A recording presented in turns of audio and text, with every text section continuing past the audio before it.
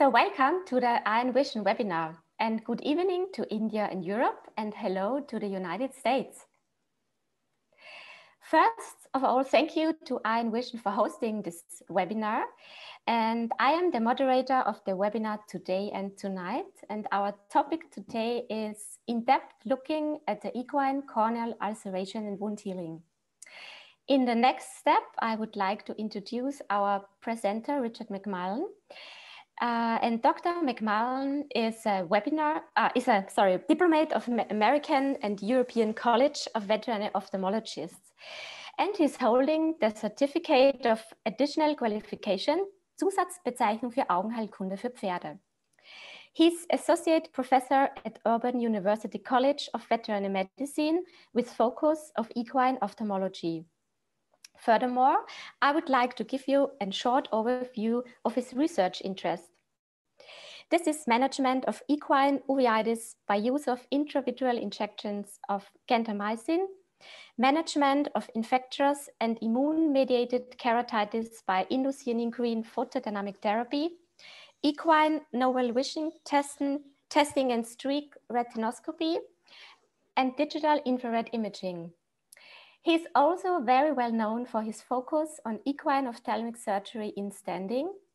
And from a personal point of view, he's a great guy for having fun and professional discussions. So Richard, I'm gonna let you start, and I look forward to the presentation by Richard and questions from all over the world.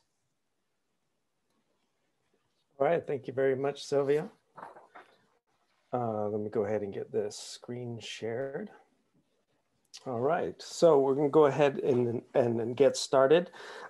This is going to be an attempt to kind of cover a broad range of topics covering corneal ulcers and wound healing, and try and throw in as many practical examples as I can later on as we get going. Of course, initially we're going to start off, talk a little bit about anatomy, and then move into the specific diseases following discussion on wound healing. So first and foremost, when we talk about corneal health and corneal anatomy, it's important for us not to forget the precorneal tear film.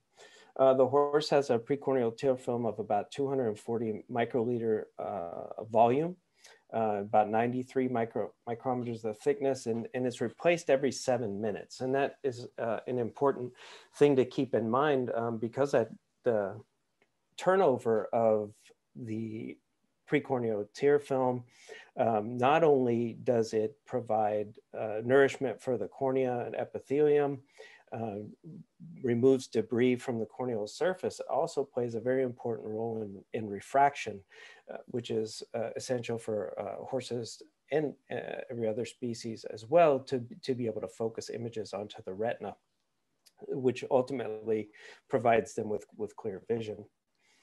In this image you can see here to the left, this is just an illustration of the precorneal tear film. I just want to point this out. It may be a little bit confusing because it kind of looks like a cornea, but this is in fact just the tear film itself.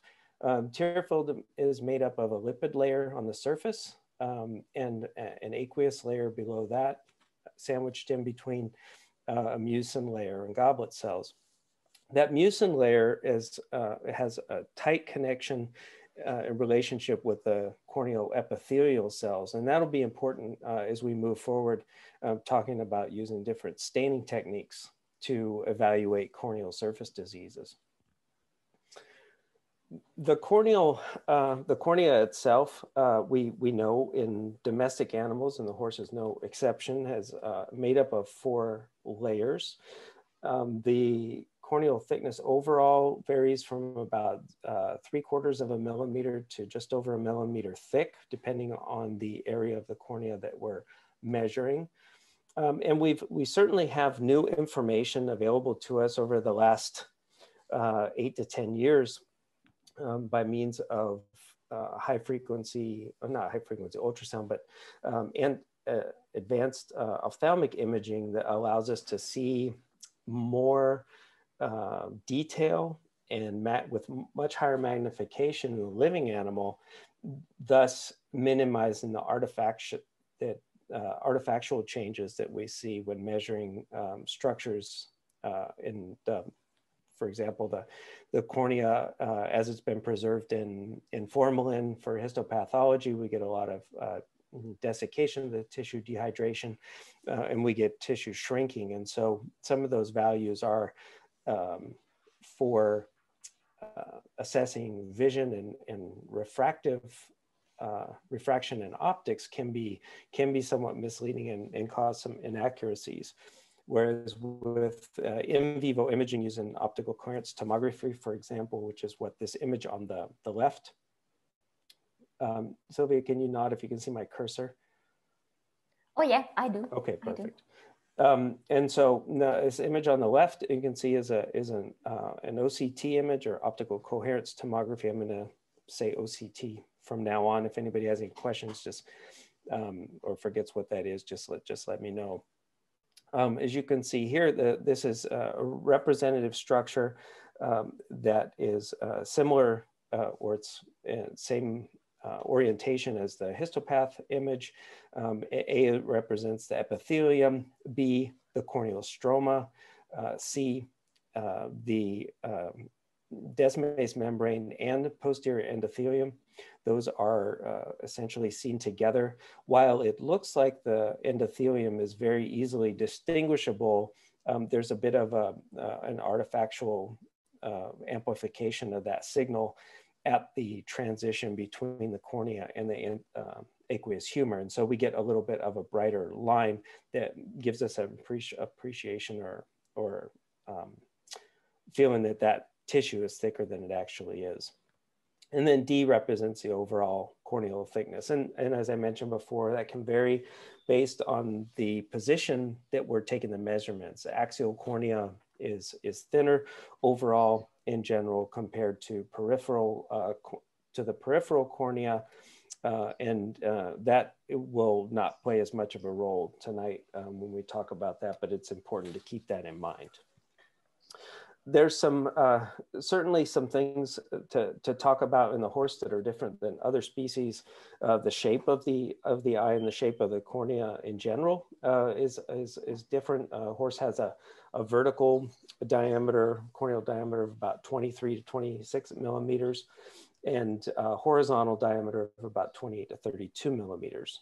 Depending on the breed, these can be a little bit higher, larger, or smaller.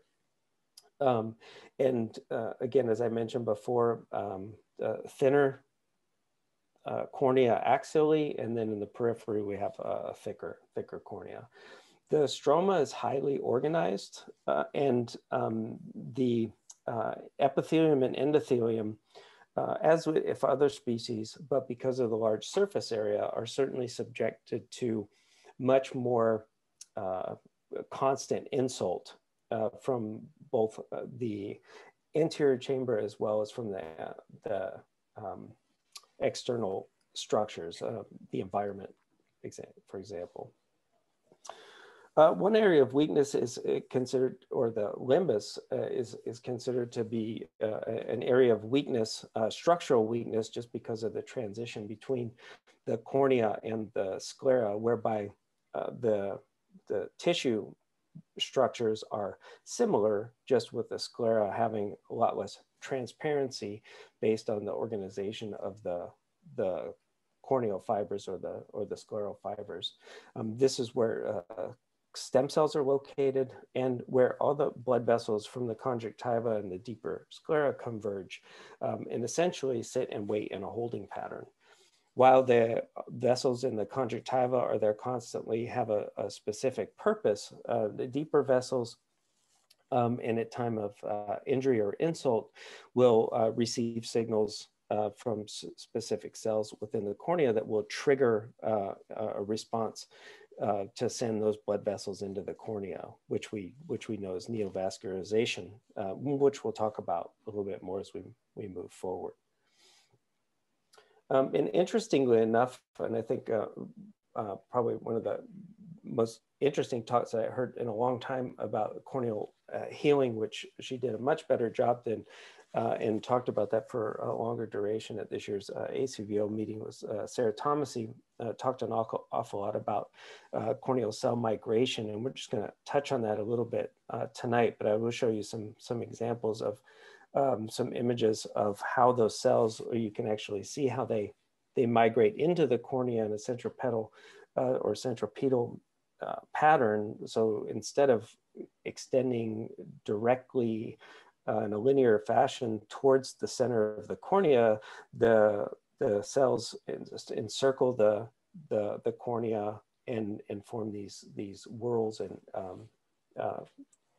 circular swirling patterns while the cornea is reepithelializing. And not only reepithelializing, but as those cells are being replaced.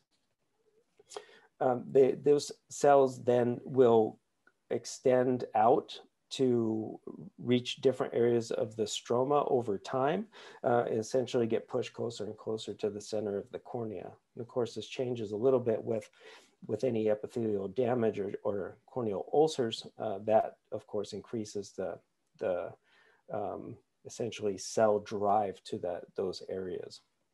But one thing that we know is that the first responders in these incidents of corneal injury are polymorphonuclear granulocytes or leukocytes that will essentially invade the ulcer within hours. And that has some consequences, as well as both negative and positive consequences. And there's some examples of that as we move forward, and I'll show you some of those in some pictures. Both fibronectin and fibrin play a role in recreating the ulcer or the corneal surface following creation of an ulcer. It's a kind of a quick fix to plug the hole, ensure that the cornea is protected, decreasing the risk of secondary infection and further destruction. And then a slower response that we have is vascularization of the cornea. A lot of times corneal ulcers, even though they may be quite large, can heal very quickly as long as they are not causing any more profound damage. And it's also quite interesting to see how sometimes, even when we're performing surgery, that we'll have areas where we can create a large corneal surface ulcer that can heal very quickly, which in a clinical setting or when we're treating infectious disease, we can't get that same response. And that's something to struggle with a lot, to try and figure out how to make that useful for us in a clinical setting, but we're not there yet. And then we have VEGF and PEDF imbalances that can affect vascularization, essentially driving the ingrowth of vessels or preventing their ingrowth to accelerate and assist in the healing process. So here's some images from a paper by Kim et al. From 2018 that very nicely shows this whirling mosaic or pigment whirling in corneal healing in dogs. And I'll show you some pictures in the horses. We see a similar type response. It's not exactly the same, and I think a lot of it has to do with the types of diseases that we see in the way that horses heal differently to dogs. But you can get a very good appreciation here in these images to the left, where you can see the pigment swirling, almost like if you were to take a look at a cinnamon roll from the top, or slice into a Marmorkuchen. Of course, for those of you who have the luxury of eating Marmorkuchen, and those who don't, well, that's too bad. Yeah. But that swirling pattern is very distinctive, and it really isn't extremely important to know what it means at this stage, but to recognize that we actually have essentially some evidence of how those cells are migrating around and swirling around the cornea, which is really what the significance of these images are at this point. And here, these are a couple of images in two horses with different types of corneal disease. This is on the left, we have a horse with an ulcerative disease process that is slowly healing. You can see it's a chronic disease process. There's lots of vascularization.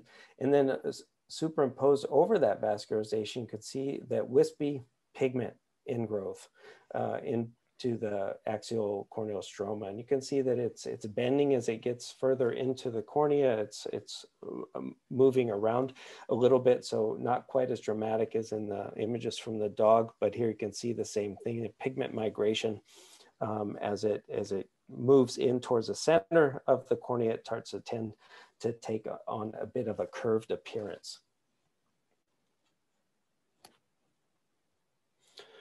These are a couple other examples. This is very chronic corneal disease that is later stage, about 3.5, 4 months worth of healing. You can see the pigment has gained access to the axial cornea. Not as much of a dramatic swirling pattern you can see here, but it does kind of allude to that. And here in this image of horse with diffuse corneal edema, Hobbs-Stria, corneal vascularization. This is a horse with chronic glaucoma. I don't know if you can see that or not. There's a shunt tube in the anterior chamber, but there you can see that pigment migration following ulceration of the cornea after surgery that led to that migration of the pigment. So why is that important that we even talk about that? Well, I think one of the things that is important to keep in mind is how these ulcers, not just a pigment deposition and how the cells are going in, but how these ulcers that we have, superficial corneal ulcers, how they heal.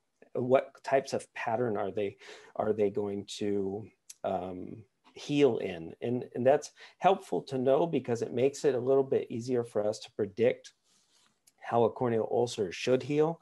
If we have some sort of disruption in the healing pattern, if something is slowed down that would prevent, or we don't notice as much dramatic of a healing process, then we can see if we can figure out where that might come from. And as you can see, these illustrations on the right, this lesion, if we break this down, we can break it down into convex and concave edges to the lesion. So a convex edge is any edge that pushes towards the center of the cornea or the axial part of the cornea, and those concave edges are those that go the furthest away from the cornea.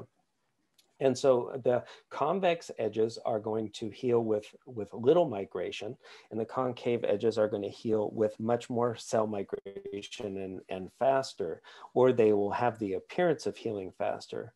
The reason for that is they're closer to the limbus. So as those cells are not extending radially into the cornea and they're essentially swirling around the edge of the cornea and migrating towards the center, it becomes obvious that those lesions that are furthest away from the axial corner, those are going to heal faster.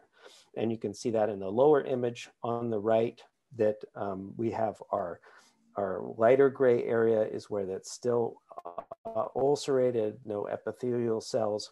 The dark area are normal corneal epithelial cells, and then these half shaded or a darker gray in between medium gray shaded areas are cells that have grown in, reepithelialized the ulcer and essentially changed the shape of the ulcer, thereby minimizing those concave edges, creating new ones, of course, but and slowly but surely that closes in. So what does this look like in practice? Well, here we have a large lesion.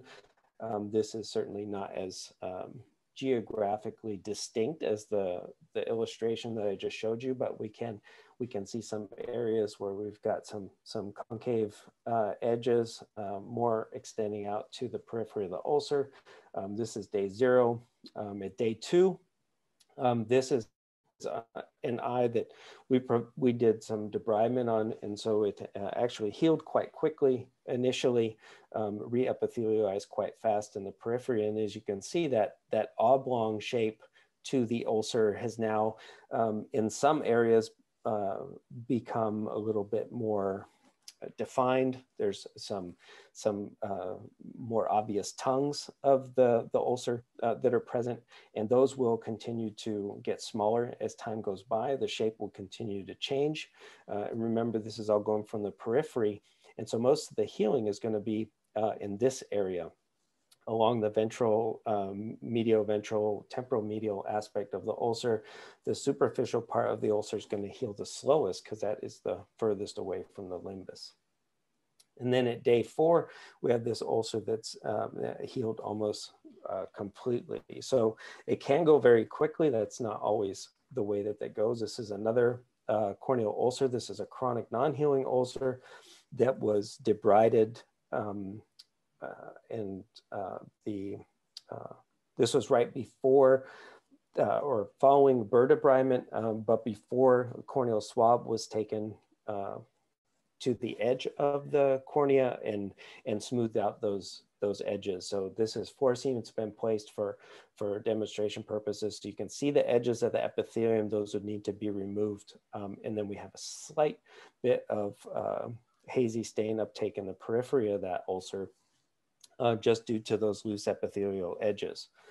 But this is day 0. Again, just a reminder of how those cells are going to close in on those concave areas and move in axially.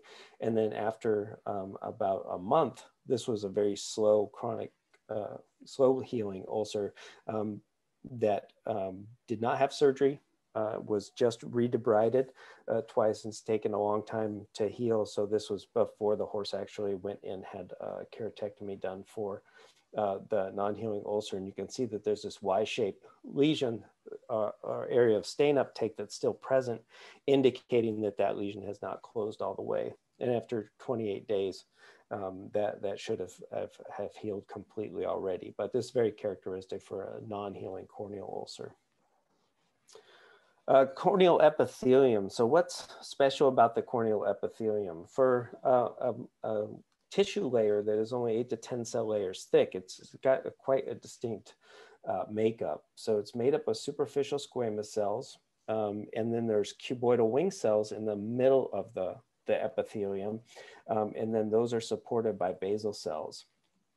And they form a basement membrane between the corneal epithelium and the stroma. In general, without any type of injury or insult, about 15% of the corneal epithelium is replaced daily. So there's a constant cell turnover. So those basal cells transition to cuboidal wing cells, which transition to squamous cells, and then they slough off of the surface of the epithelium. So what are the different types of ulcerations that we can see? One, for example, is our corneal abrasions, where we don't have a full thickness defect in the epithelium. So just a superficial or middle layer of cells, those cuboidal wing cells, down to that layer, but not down to the basement membrane of the epithelium. And those can be noted as this diffuse area of fluorescein stain uptake. This is hard to differentiate just in clinical practice. Or do we have an epithelial, full thickness epithelial defect, or are we dealing with an erosion?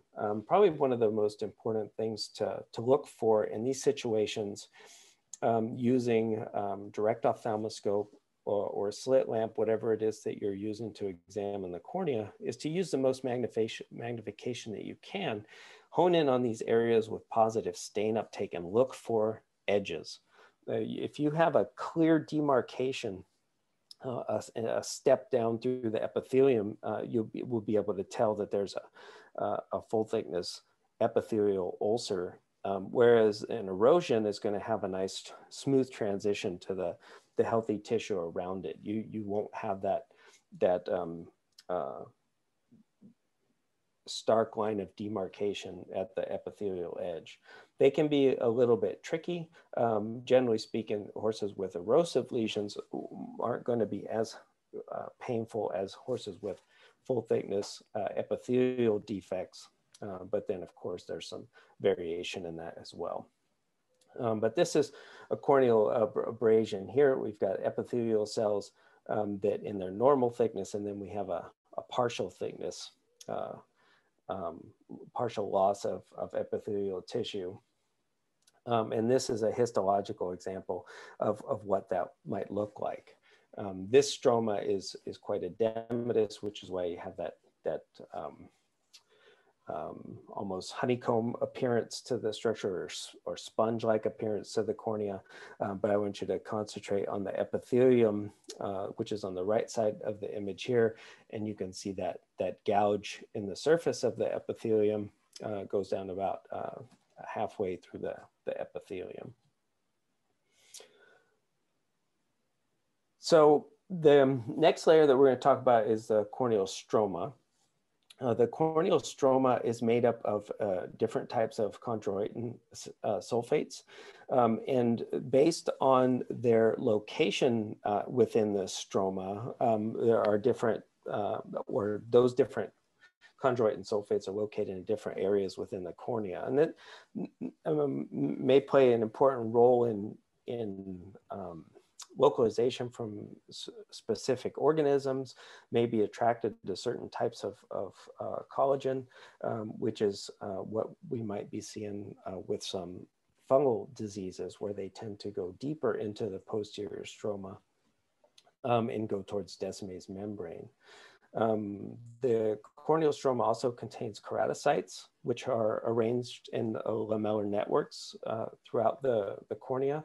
And whenever there is an injury or damage to the cornea that exposes stroma, there's immediately new collagen and extracellular matrix produced to plug that hole, when to close the wound and recreate a normal corneal surface. And if it's taking place quickly, that's generally not going to be clear cornea. And those keratocytes then become myofibroblasts, and they are hazy. So what we see initially is that there will be new tissue thrown down.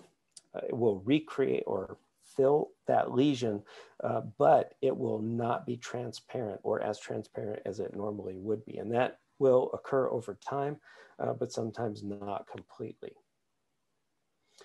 And so what does that look like clinically? Well, this is just an example of a horse with some chronic corneal scarring following surgery. So there's a pretty significant invasive surgical process.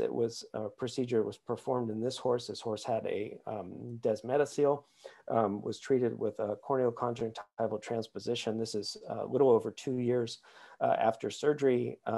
And interestingly enough, you can't see very much of the conjunctival graft portion of the transposed tissue very much at all.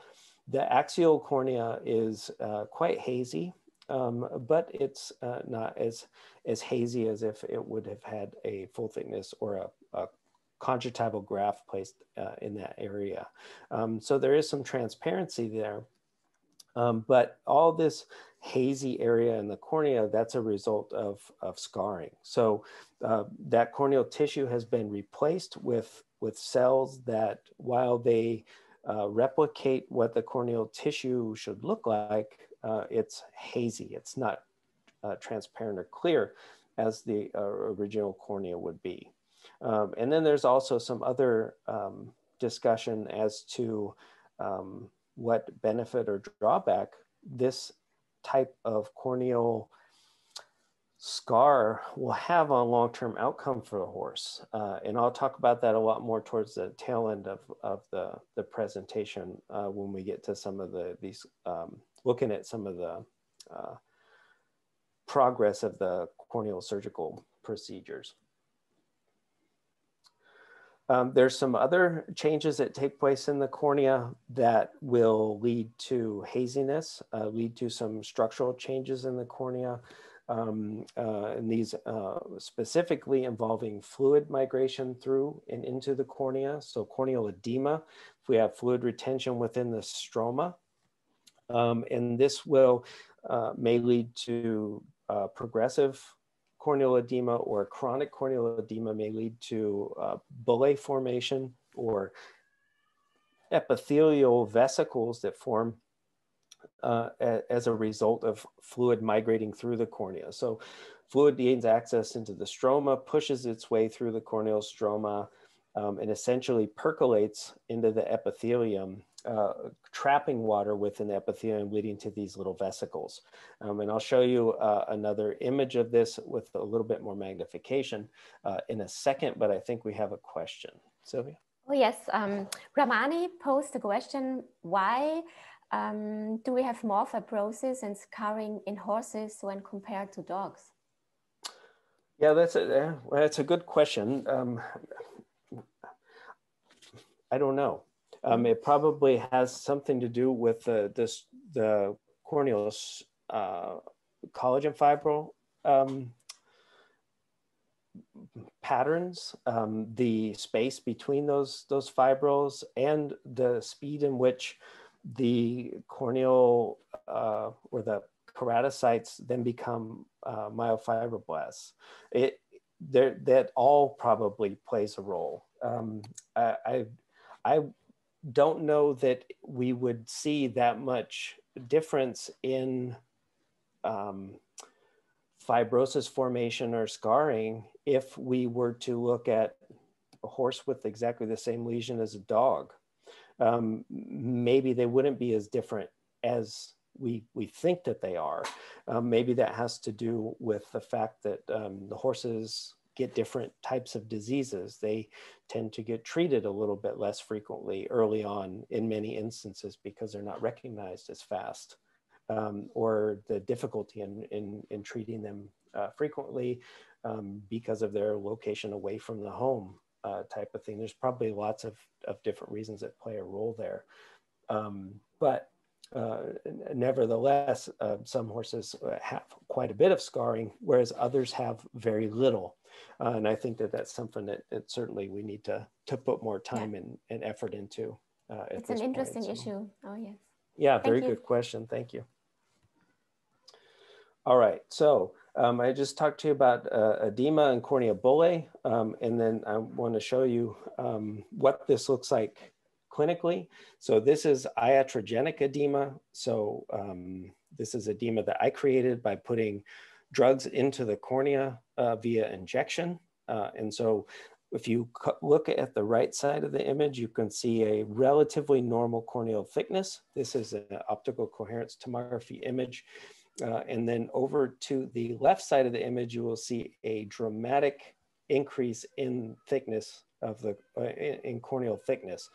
The bright white area within the stroma is fluid that has been injected into the cornea. I'm just pointing that out now, so I'm going to run this video, and you'll be able to see that change a little bit more dynamically. This is you can see as it goes from side to side. In the center of that lesion, it's the thickest, and that is one of the things that's quite interesting in the horses. Their corneal thickness can be almost 4 times as thick as their normal corneal thickness with edema or with drugs injected into the cornea.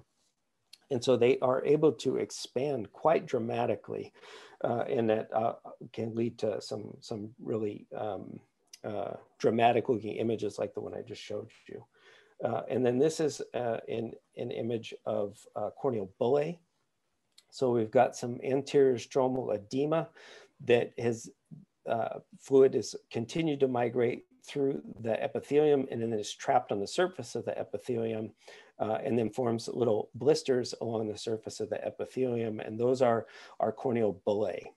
Those can rupture, causing erosive lesions if they're not full thickness, or they may coalesce, form larger vesicles that when they rupture expose underlying stroma, and those can be quite painful. Leaving the stroma exposed can also predispose those horses to secondary infection. And so it's important to monitor those, try and minimize the effects of edema as much as we can as well. And this goes back to the question we just talked about, the collagen disarrangement leading to fibrosis. And it can be often quite pronounced in horses. And this is a horse that actually had a keratectomy, superficial glomerular keratectomy performed for a immune-mediated keratitis that healed quite well, but with an exaggerated granulation response. And so there's a huge influx of vessels into that area and a rapid lay down of collagen that is in a completely disarrayed and abnormal manner that leads to this very dense area of fibrosis raised off of the surface quite often. And then over time that will continue to change and remodel.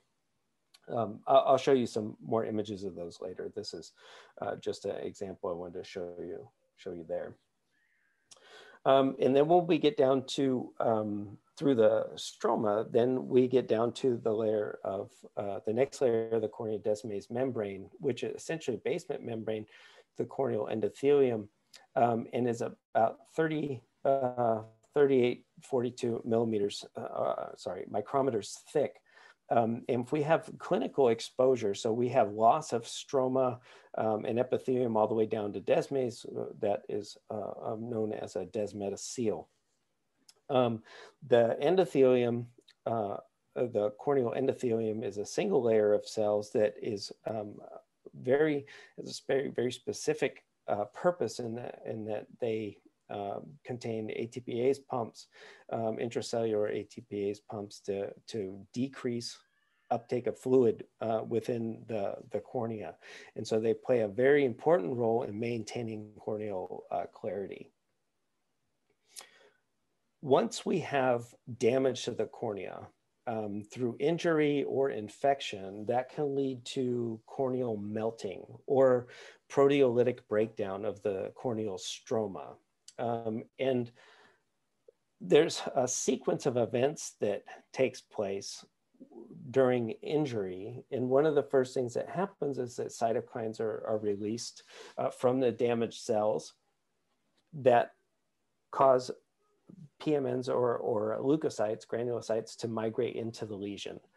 Well, those leukocytes will also produce more cytokines. And so with any type of injury that we have, migration of white blood cells into that lesion, the breakdown of tissue in that area becomes accelerated. So we have a lesion that occurs, and if it doesn't heal on its own very quickly, then signals are sent out to essentially clear the area. And that's where the white blood cells come in to do. And they help to further damage or create further damage to the cells within that ulcer to help rid it of invading organisms. They also contain proteases.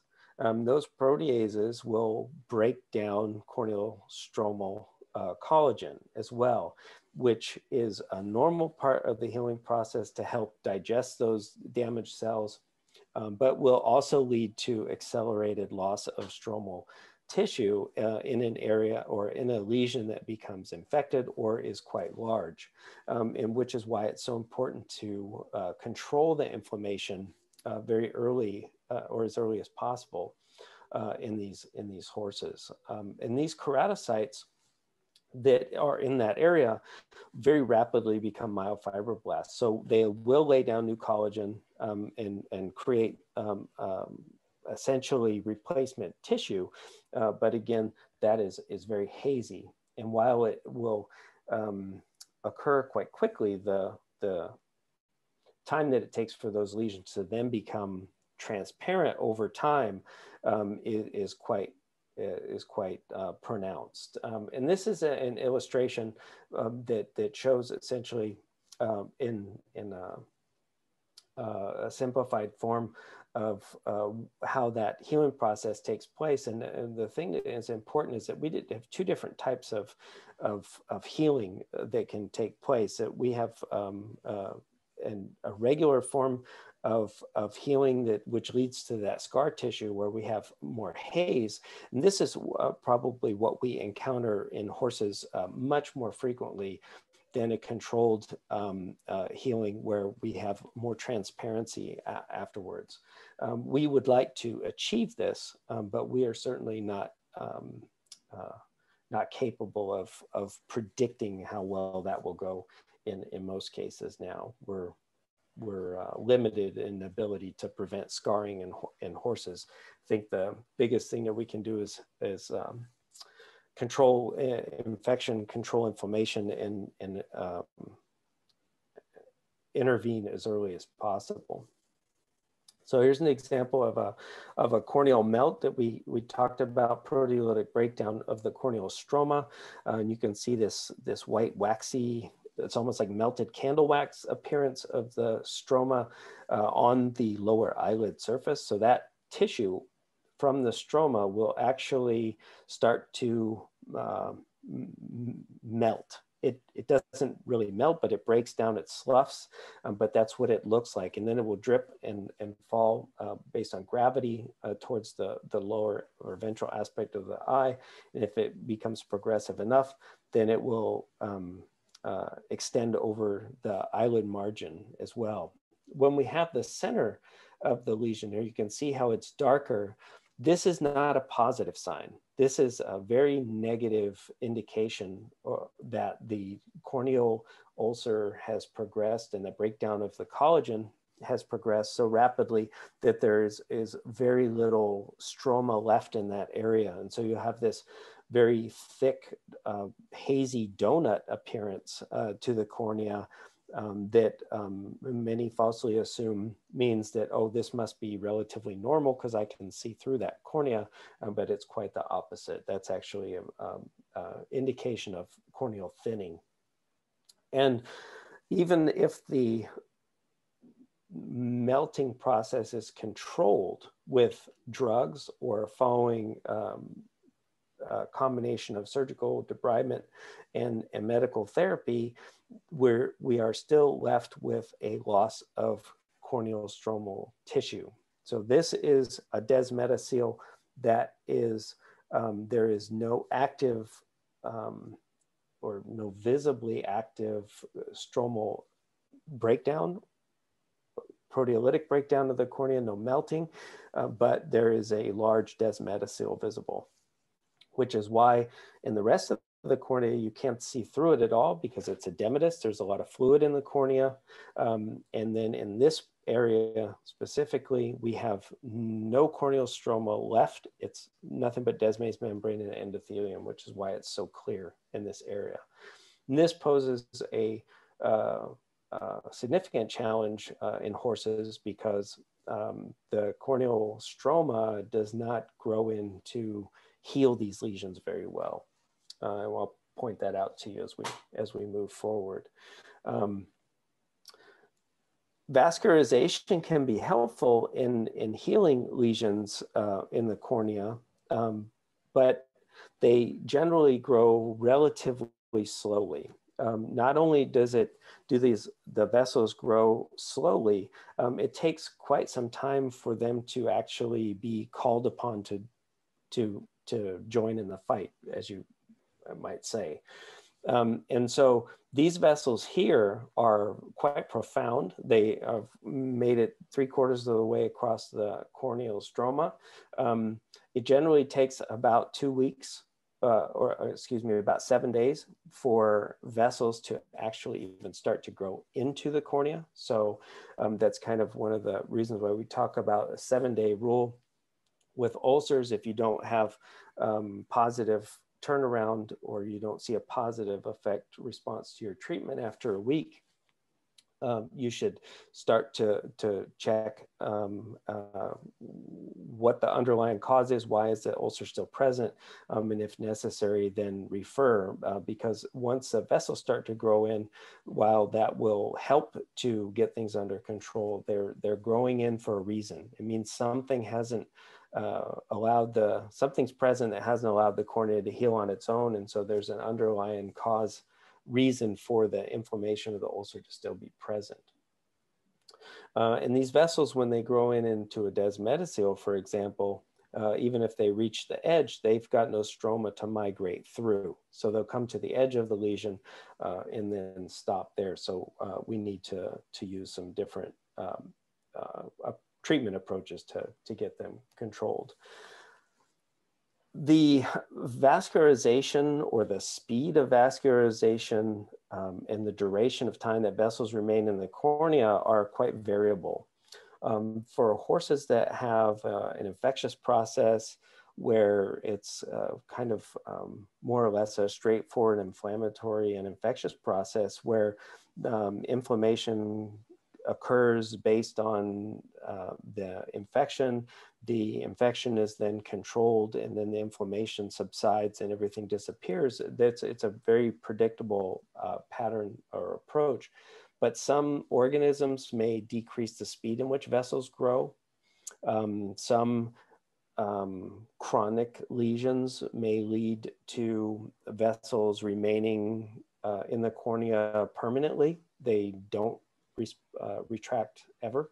And then surgical intervention can, for example, this horse had a conjunctival graft placed over a deeper corneal lesion that, while the graft pedicle has been trimmed, so the horse is just left with a circular area of conjunctival, a pigmented conjunctiva over the original lesion.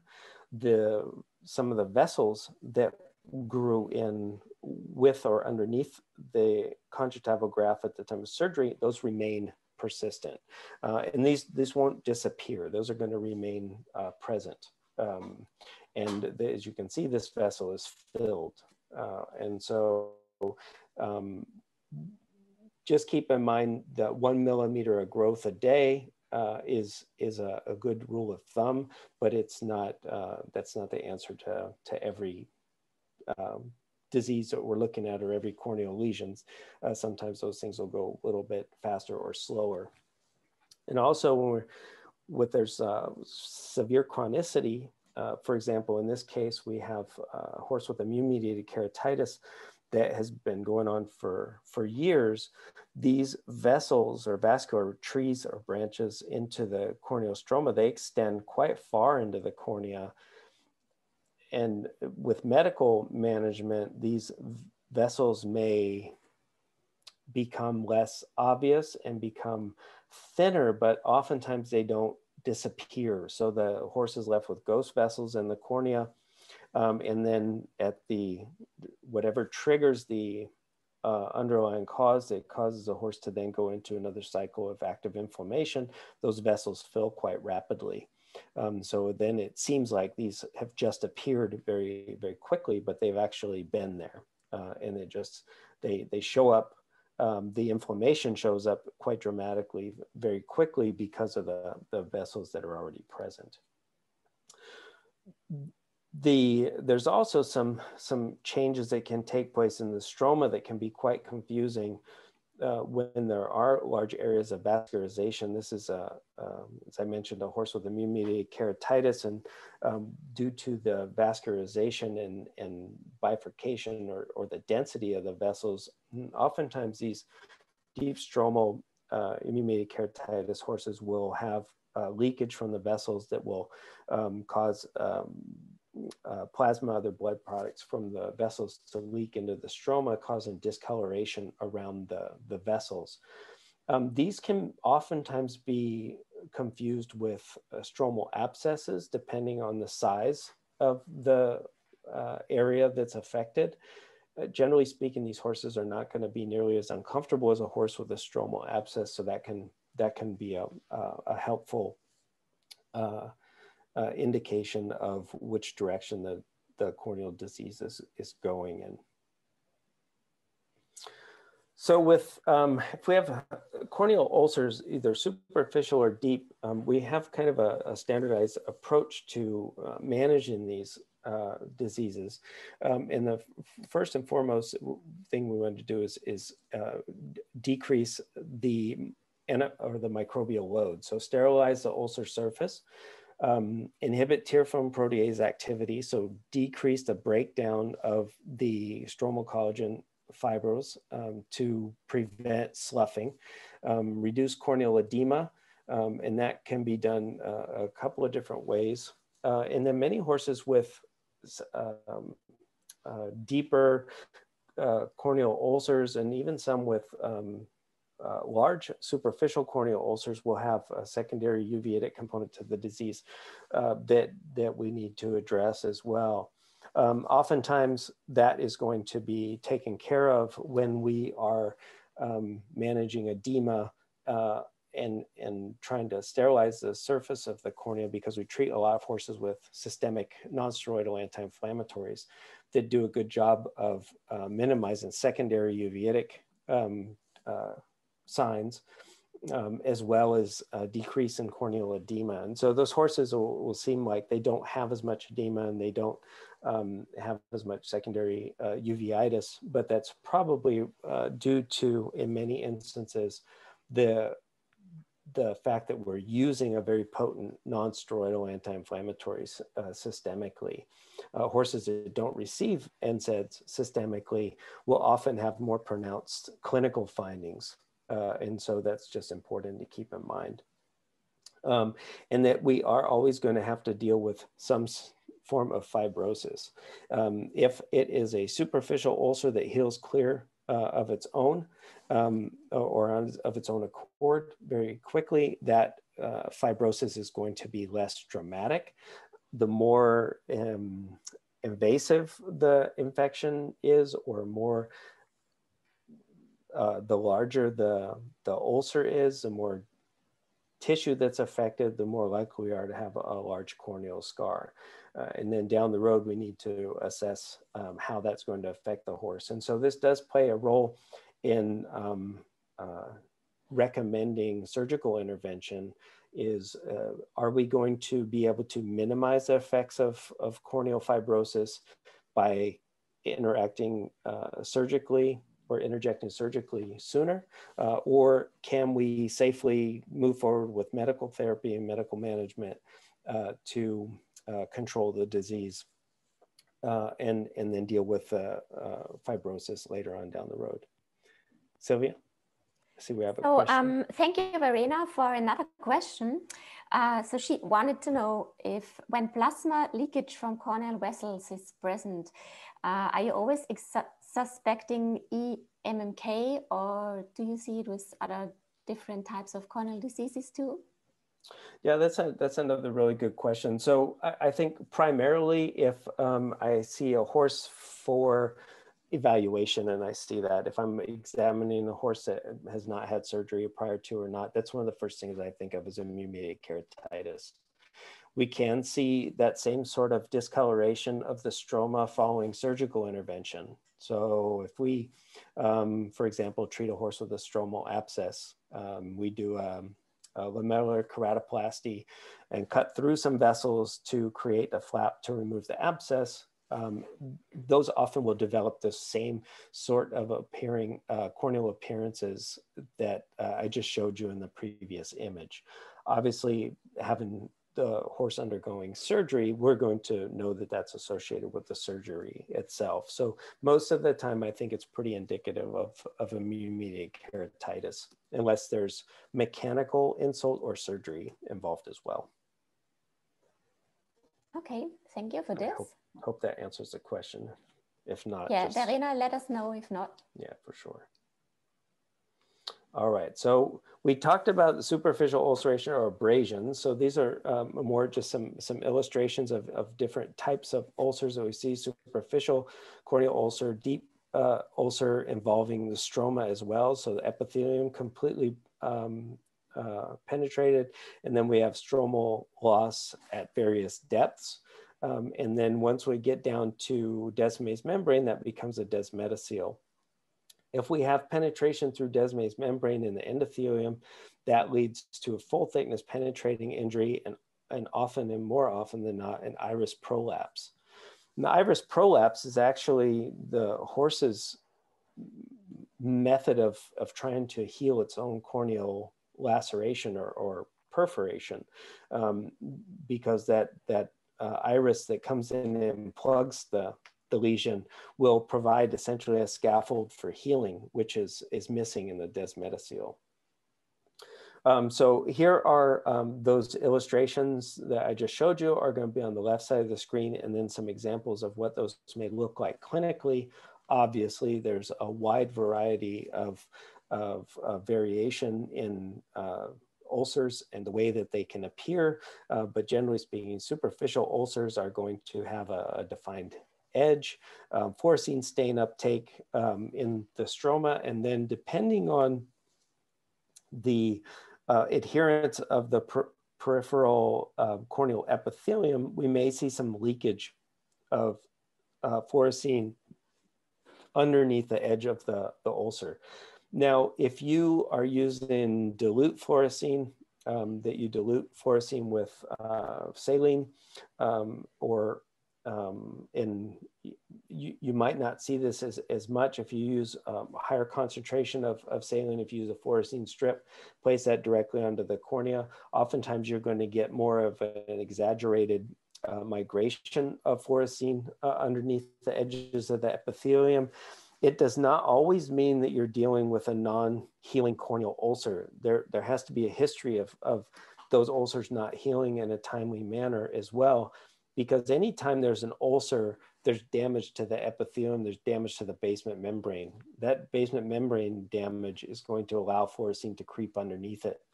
Doesn't mean that it can't heal. It just means that there's separation of the epithelium and stroma in those areas.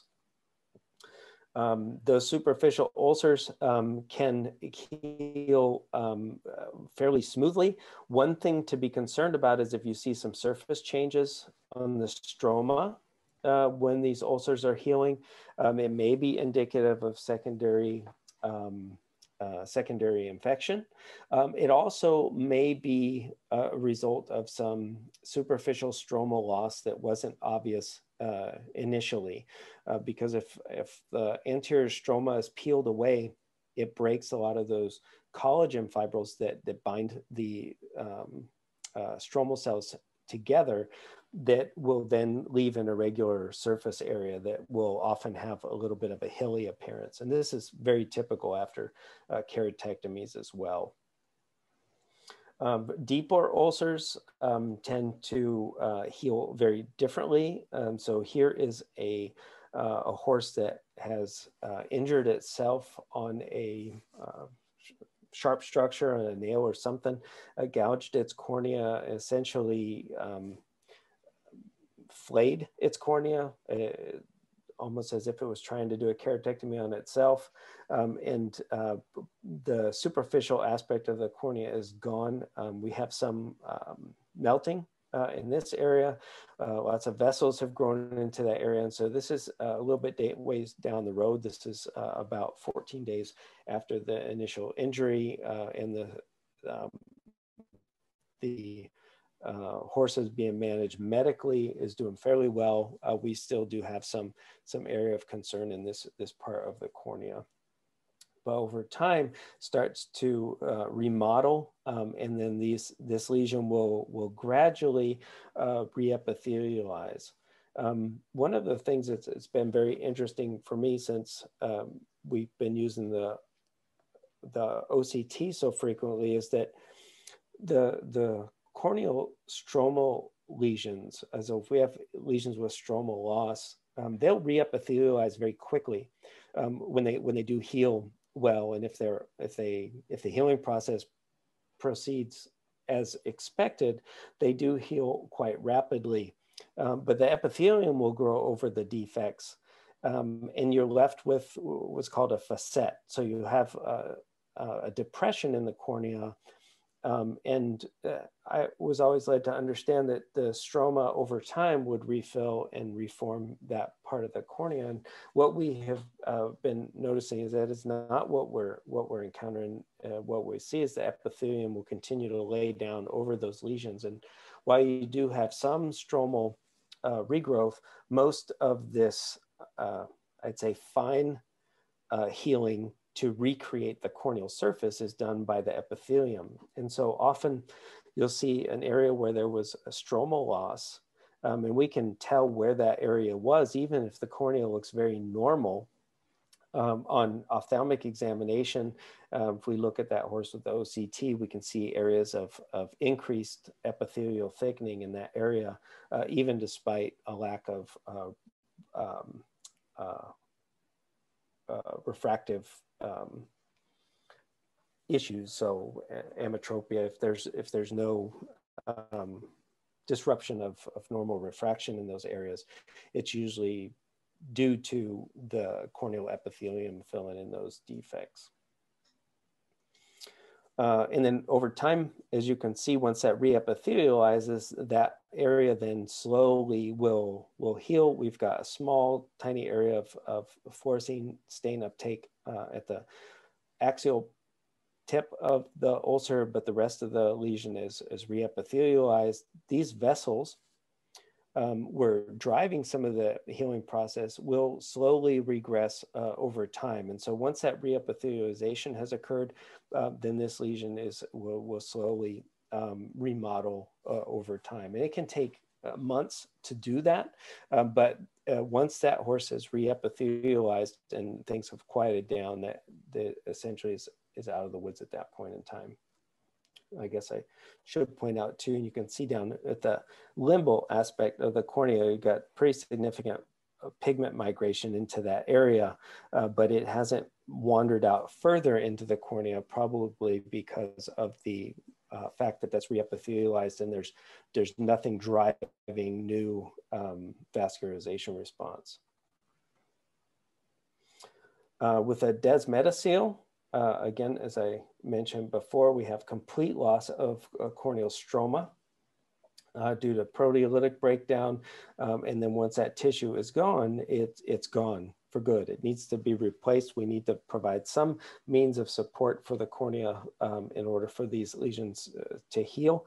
The horse itself is very good at creating desmetaceles. But what it's not good at is replacing the stroma. And so that's where we're kind of at a crux, when to intervene surgically or can we continue to treat these medically. Generally speaking, desmetaceles are far more challenging to deal with medically than an iris prolapse because the horse has provided a scaffold.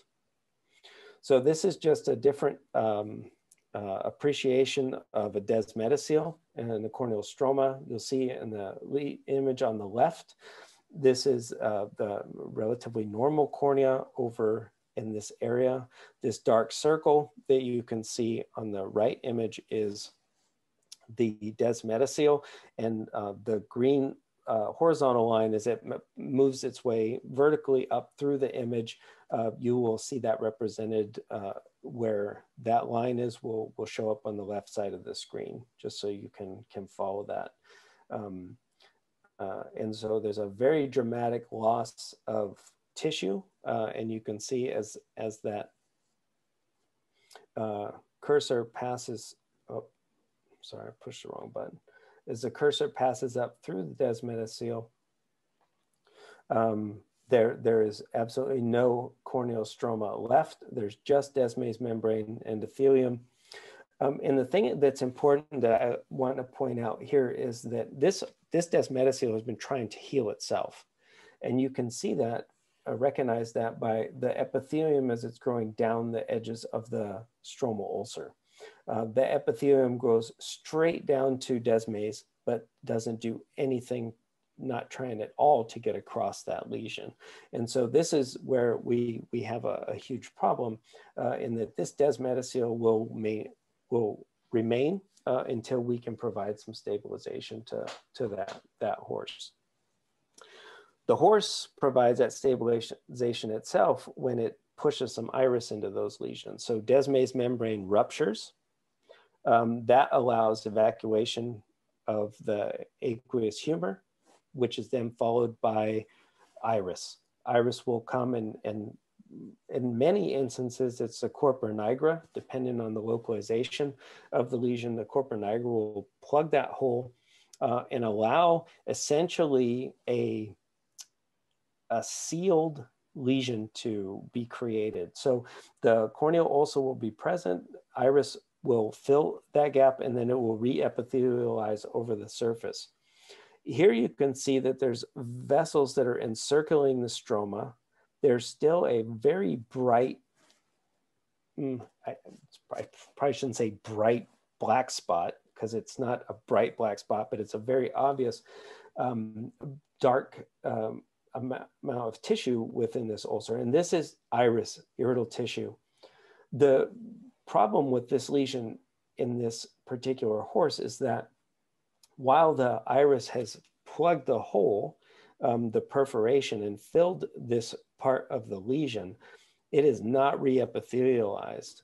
And the fact that it's not re-epithelialized completely, there's still some leakage. There's an underlying drive for vascularization, which is why we get the encircling vascularization of the cornea. If this was sealed, if it was no longer leaking, then the epithelium would cover that lesion. It would essentially start to integrate the iris into the cornea and close off that lesion. So this is a horse that we would be very well suited to stain with high concentration of fluorescein to determine if there was a leak. That's a Seidel test to determine if we needed to do something differently. Surgical intervention for iris prolapses are fairly straightforward. These horses generally do quite well with surgical intervention. It's often a step that many owners are reluctant to take, and so they can heal with medical therapy as well, but they're long. They take a long time to heal, and then vision is severely compromised afterwards. Surgery can get that turned around quite quickly. This is just an infrared image of the same horse. You can see that bluish appearance to the iris that we can see in the infrared image that just lets us know that there's no tissue covering it. So this has not been re-epithelialized. We already covered these things here. Again, just wanted to transition into the next set of slides here. With proper management, we can prevent secondary infection, and then the ulcers will gradually heal quite, depending on the size and the nature of the ulcer, can heal quite regularly. And here we have a keratectomy site that is about 50% of the way re-epithelialized. You can see that there's still a geographic area of fluorescein stain uptake, but the majority of the ulcer site has re-epithelialized. Sylvia, we have a question. Okay, we have two other questions. Thank you, Katharina, and thank you, Gabriela. So Katharina, she brought up that in perforated eyes where owners decline surgical intervention, would you recommend using atropine for medical treatment, or would you be concerned that the defect will open up again? So I don't ever have any hesitation using atropine in those horses. And the reason for that is that it will help to prevent some of the ciliary spasm in the horse and decrease the discomfort associated with the secondary uveitis. The fact that there's iris incarcerated in the corneal perforation is going to prevent that iris from opening up again. There's not the dilator isn't this overpowering muscle that's going to pull open the pupil and then pull that iris out of the corneal lesion. If that were to occur, it would have to be a very small peripheral lesion, probably more than anything else, or just the edge of the iris was incarcerated in the lesion. But generally, the benefit of using mydriatics is much greater than leaving them out. Okay, thank you. And Gabriela wanted to know the picture you showed us before. She saw an abscess just next to the iris prolapse. Yeah, this one. So this is an abscess, isn't it? Yeah, so that actually is fibrin in the anterior chamber. it's pushed up against the corneal stroma. It was not in fact an abscess in this horse. It's just a dense amount of fibrin. But because this lesion was still leaking, it was not sealed. There was constant fibrin production in this eye as well. So that's just a consolidated area of fibrin pushed up against the cornea, trapped between the iris and the stroma. Okay, thank you.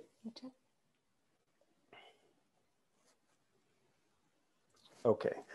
And one last note on proteases, that we do know that when they are increased due to infection, white blood cell migration into the cornea, we have some very dramatic changes that take place. Not only visibly, as we can see here with that melting corneal ulcer, but we also know that we have the protease increases not only in the affected eye, but it also increases in the contralateral eye. And I apologize, I left off this is work done by Frank Olivier and his group at the University of Florida some years ago, but we have an increase of MMP2s in the ulcerated eye are quite high, or both MMP2 and MMP9 that are very, very high in the affected eye. And then the levels that those proteases are increased in the opposite eye is of course lower, but still significant. Not that those lead to any lesions in the other eye, but that would be one of those things to keep in mind, to at least pay attention to what's going on in the horse's opposite eye as well. And then this is just a great image of rose bangle, because a lot of times people complain about not being able to see rose bangle. If it's there, you can see it. And so just keep that in mind. If you have to hunt for it, it might not be there, but if there's a rose bangle positive area of stain uptake, you can generally appreciate it. So two stains that we use most commonly are fluorescein. I think everybody that is working with eyes at all is going to be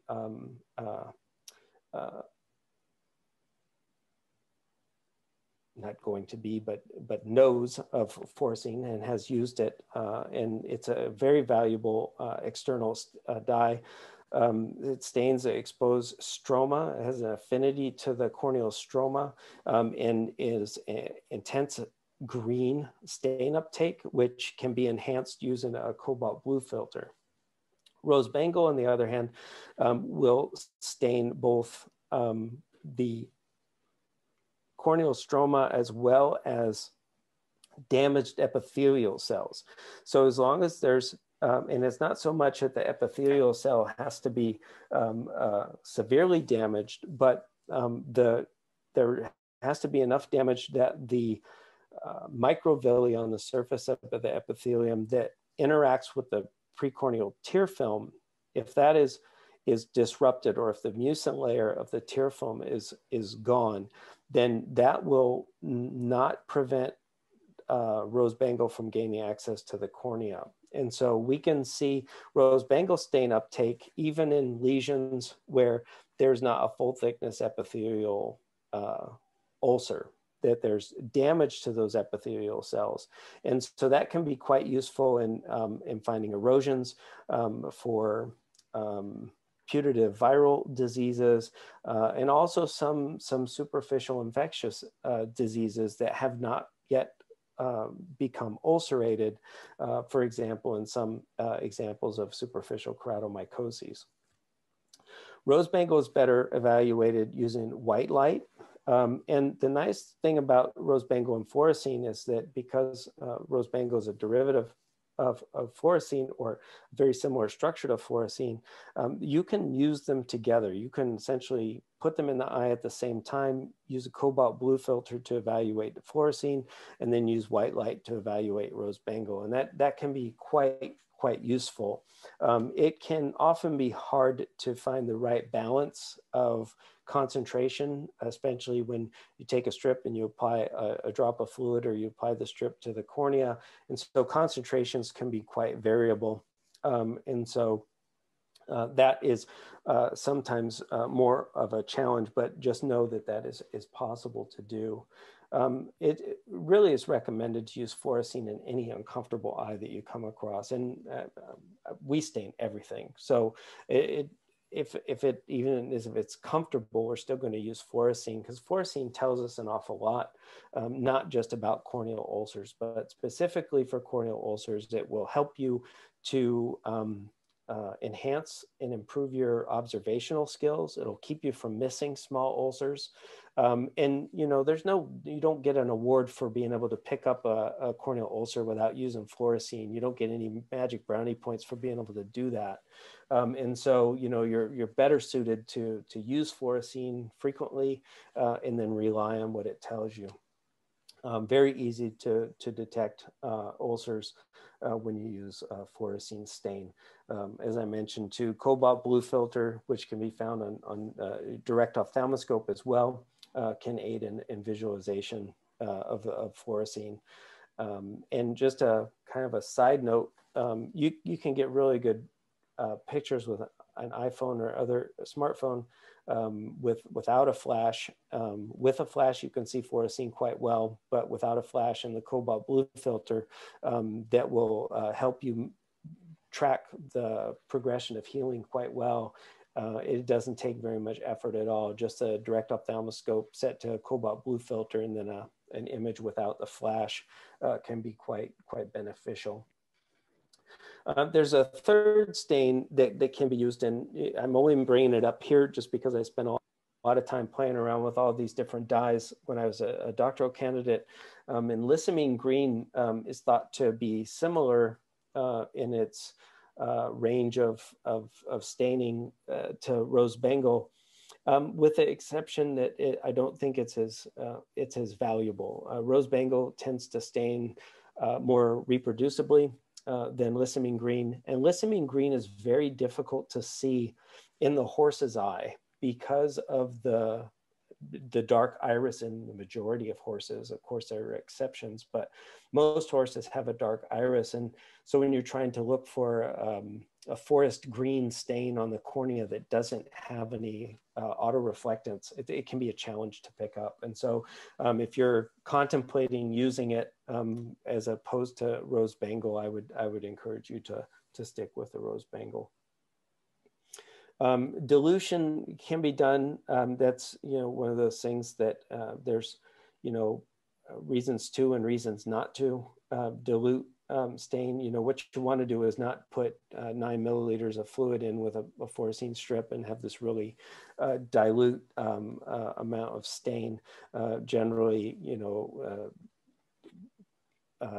200 to 300 microliters is plenty. And it can be quite beneficial. And most of the time, we use a dilute stain because of convenience. But whenever we have something that requires a little bit more intense observation, then we'll use a strip directly as opposed to diluting it. But both have their value.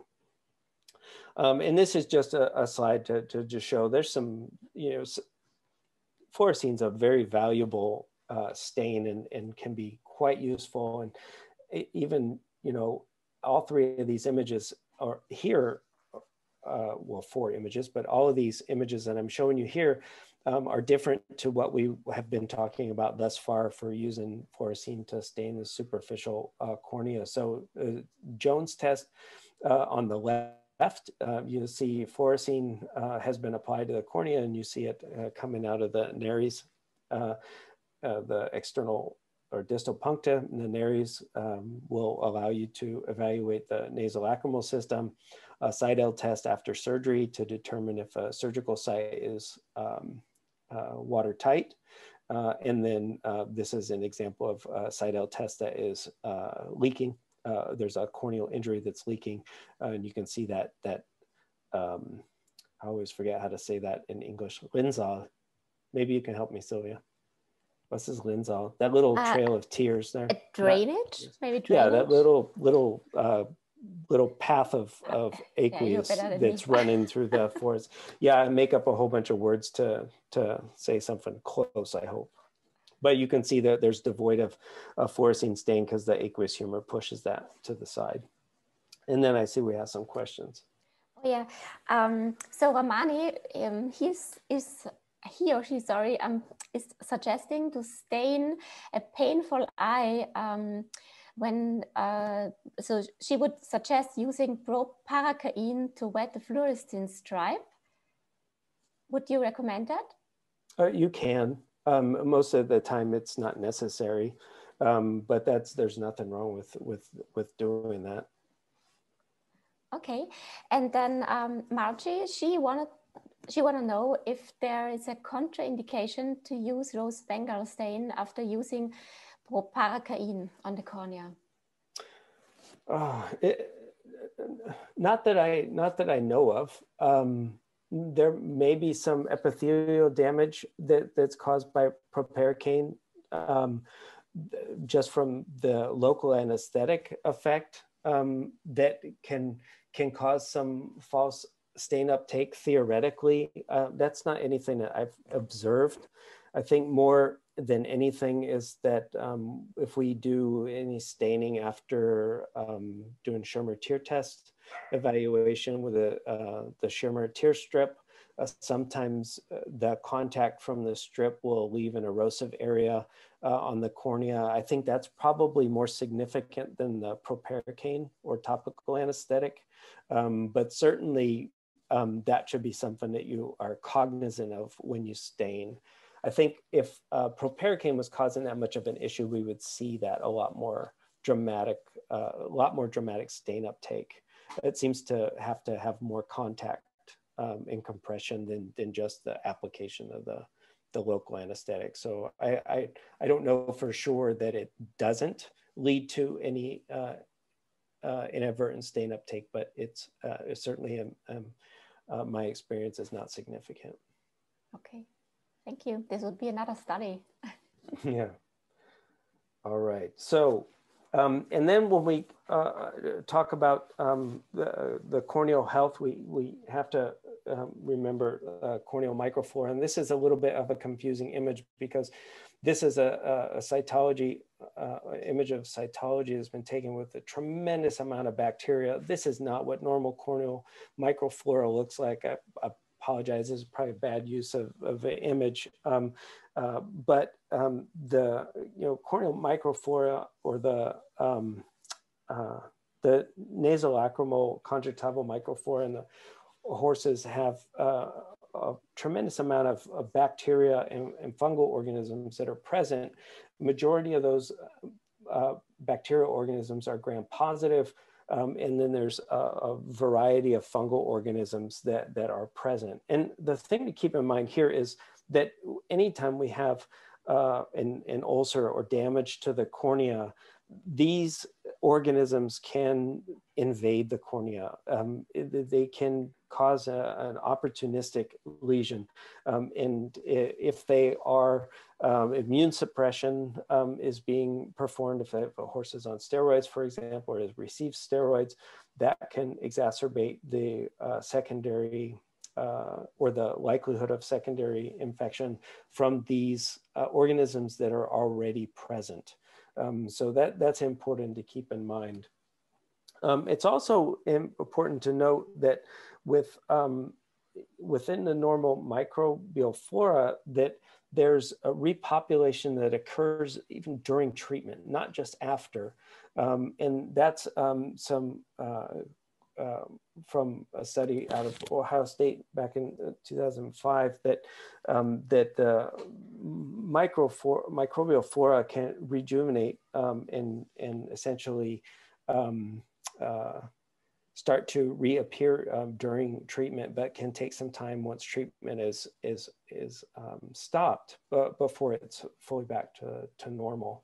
And these horses were looked at after being treated with a variety of antibiotics and immune suppressive agents for 2 weeks. in that there's always an initial decrease in the microbial flora that then slowly will start to increase even on treatment. And so that's important to keep in mind, so that there's, you know, that initial decrease in microbial flora can have a significant impact on the outcome as we move forward with treatment. Cytology is very important in us helping to determine how to target the lesions that we're treating.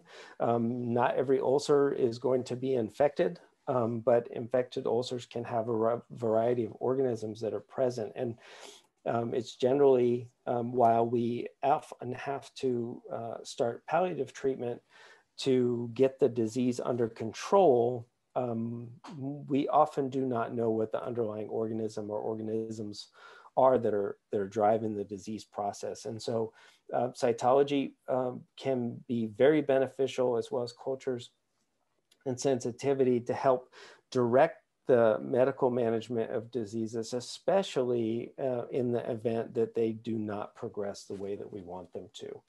And it's important that we take scrapings from the edge and the base of the ulcer. Oftentimes, you know, superficial scrapings are going to contain a lot of microflora from the normal conjunctival microflora, or debris that's accumulated on the surface and isn't going to necessarily be representative of the lesion itself. And so it's generally beneficial to take two stages of samples.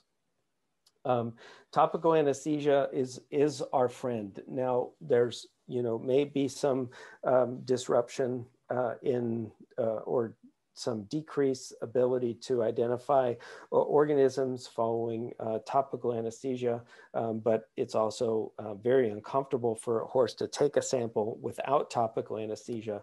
And I think in our cases, and in my experience, it's much easier to get a good sample with the horse being made as comfortable as possible. Tends to give us a better diagnosis as well.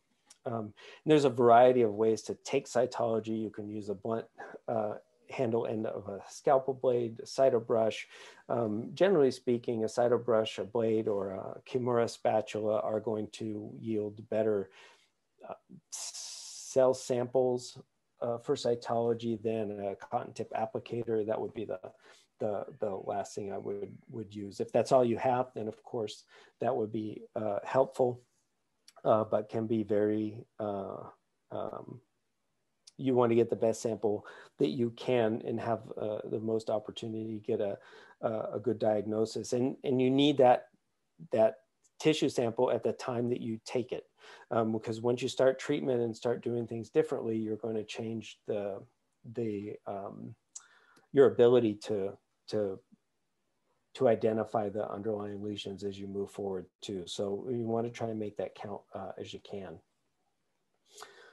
When we target our coming up with our treatment plan, as I mentioned before, we want to sterilize the lesion. So we want to choose antimicrobials based on our cytology and cultures. Obviously, cytology, we're going to be able to read out quickly. It can make adjustments very, very fast, or even almost instantaneously, and will give us a good idea. Are we dealing with a bacterial or a fungal organism, which will help us target our treatment. But just keep in mind, even if an ulcer is sterile and you don't identify any organisms, they can still progress. That corneal breakdown just based on white blood cells can be quite dramatic. And so oftentimes sterilization is a first step, but we need to manage the inflammation as well. Because just because we can eradicate the microbial organisms that are driving the disease process, they are not the only things contributing to the problems. We talked a lot about white blood cells. These are just an example of those in larger magnification. They tend to play a tremendous role in infectious keratitis, especially fungal disease in horses. This is a mid-stromal to deep stromal corneal ulcer. that has cellular infiltrate in the periphery of the cornea, some fibrin in the anterior chamber, and there's also hypopyon, which is just a settling out of white blood cells in the anterior chamber. So this horse not only has significant corneal disease, but also has a uveitic component that needs to be controlled, which makes management even more difficult. And so one of the hallmarks of managing atropine or managing uveitis in horses is to use atropine. Generally speaking, we can go twice a day with atropine to achieve mydriasis. In most cases, that's going to be frequent enough. Once we have mydriasis, complete mydriasis, then we can drop the frequency down to once a day for about a week to 10 days. And then stop it if the pupil remains dilated. And then all the while, want to monitor the horse for fecal output, water intake. You can feed horses mashes, which can help to decrease secondary impaction and then decrease hay, especially if you have the horse stabled. It's interesting that we do a majority of our surgeries, ophthalmic surgeries in the horses at Auburn under sedation. We don't take horses to general anesthesia, but maybe once or twice a year anymore, which is kind of a crazy thing, but I'm just gonna leave it there for now. But it's the interesting, I think probably one of the most interesting side effects to that is that we very rarely have to deal with horses with secondary colic due to hospitalization, even in horses with abscesses. And so I think that general anesthesia is playing a much greater role in those horses than just atropine, for example. Atropine is a very important drug, but the horses are using it. So use it with caution, but use it appropriately. Mydriasis will not result in retinal damage used in the way that we use it unless a horse is stare at the sun, but most of them are smart enough not to do that. The best thing that you can do for a horse with mydriasis is to, once you've given them atropine, or even if you're using tropicamide, is to have them wearing a UV rated fly mask. That will help them. Most of the time, if a horse is going to have to be out in sunlight or go out into bright light, it's going to close its eye as well. And so as long as it has a means of getting some shade, you don't have to worry about tremendous secondary retinal damage just from using mydriatics. The other interesting thing using with mydriasis is that refraction in horses is not really altered. They don't have the ability to accommodate, but much more than a diopter or two. And pre and post mydriasis refraction is very similar in the horse. They really only change in the time that they are actively dilating. But of course, when we have horses on mydriatics, they would generally reduce their workload, but that has more to do with the corneal disease itself than actual mydriasis. So I think most of you know, if you inadvertently give a horse atropine instead of tropicamide to dilate the pupil for an exam that's going to stay open for a long period of time, those horses can still go out and work without any apprehension, as long as you inform the owner, what to expect, or if the horse starts to behave a little bit differently. So many of the corneal lesions that we deal with are better suited. I shouldn't say better suited, there's a significant indication for surgical intervention in many of these cases. And I think that's a fine line that we walk a lot of times. You can treat anything medically for a long period of time, and we can have things that seem like they're never going to heal, will heal under medical therapy. That doesn't mean that medical therapy alone is the best approach for those cases. So our goal when selecting surgery should be to decrease the healing period, the time that it takes for that eye to recover and get the horse back into work.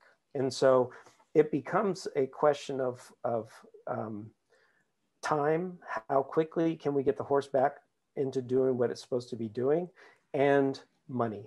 How expensive will it be to do surgery? And there's an important factor that we always consider when we are recommending surgery is, are we going to save the clients any money by doing this? Or is the eye going to heal on its own without us doing it? If it's the latter, then we don't need to go to surgery. But if we're dealing with medically managing a disease that we know is going to take 6 weeks to heal or get to a healing point, but we don't know which direction it's going to go, oftentimes surgical intervention earlier is much better, because then we can better predict the timeline post-operatively. So early intervention is good, but not always necessary. And it depends on what is going on with medical therapy. If medical therapy is going well, the eye is healing appropriately, there's no need to intervene with surgical intervention. But there are often times that we do not get the disease under control like we need to. And so using some grafting material, for example, is very, very important, may help to get the whole process under control much faster.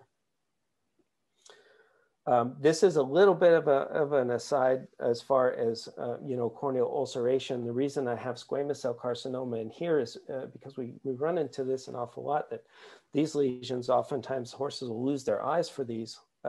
Superficial squamous cell lesions affecting the cornea and conjunctival areas of the cornea and conjunctiva, as well as the limbus. These horses have a tremendously positive prognosis following surgery with adequate surgical resection and secondary adjunctive therapy. And there's many different adjunctive therapies out there. We primarily use photodynamic therapy with indocyanine or infracyanine green, but appropriate surgical removal and secondary adjunctive therapy and treatment of the ulcer is very effective treatment for horses with squamous cell carcinoma. And so I just wanted to bring that up, because even really large areas can be surgically debulked. Remember, we're dealing with a little over 1 millimeter of tissue in the periphery, and squamous cell is, fortunately, as you can see here, even after a keratectomy that's roughly 30% corneal depth, there's some healthy stroma on the underside of that neoplastic tissue. And so we can completely remove the tissue and get very good margins within the cornea. And those horses long-term can do very well. This is just an example of what the horse would look like with indocyanine green or infracyanine green placed on the corneal lesion following the keratectomy. And these are other types of adjunctive therapy. This is a CO2 laser ablation of the keratectomy site. So following keratectomy, this would be another appropriate means of treating that. Instead of placing dye on the cornea, we'd use a CO2 laser and ablate all of this tissue. Very effective treatment, does lead to some granulation tissue, but to be perfectly honest with you, if you treat squamous cell carcinoma, you had better learn to befriend granulation tissue, because there's no magic way to avoid it, at least not that I'm aware of.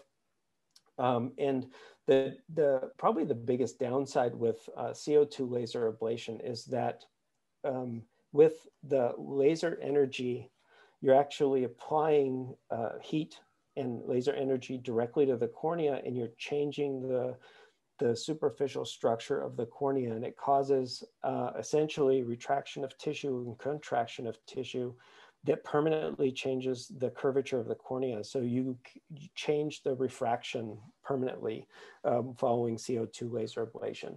Still an effective means of treating squamous cell carcinoma, but you do have those refractive changes. Sylvia, I see that we have a question. Oh yes, we have actually two questions. Ramani, so he is interested in the topic we had before. So considering the tear flow dynamics in horses, do you recommend the use of punctum plugs to increase antibiotic concentration?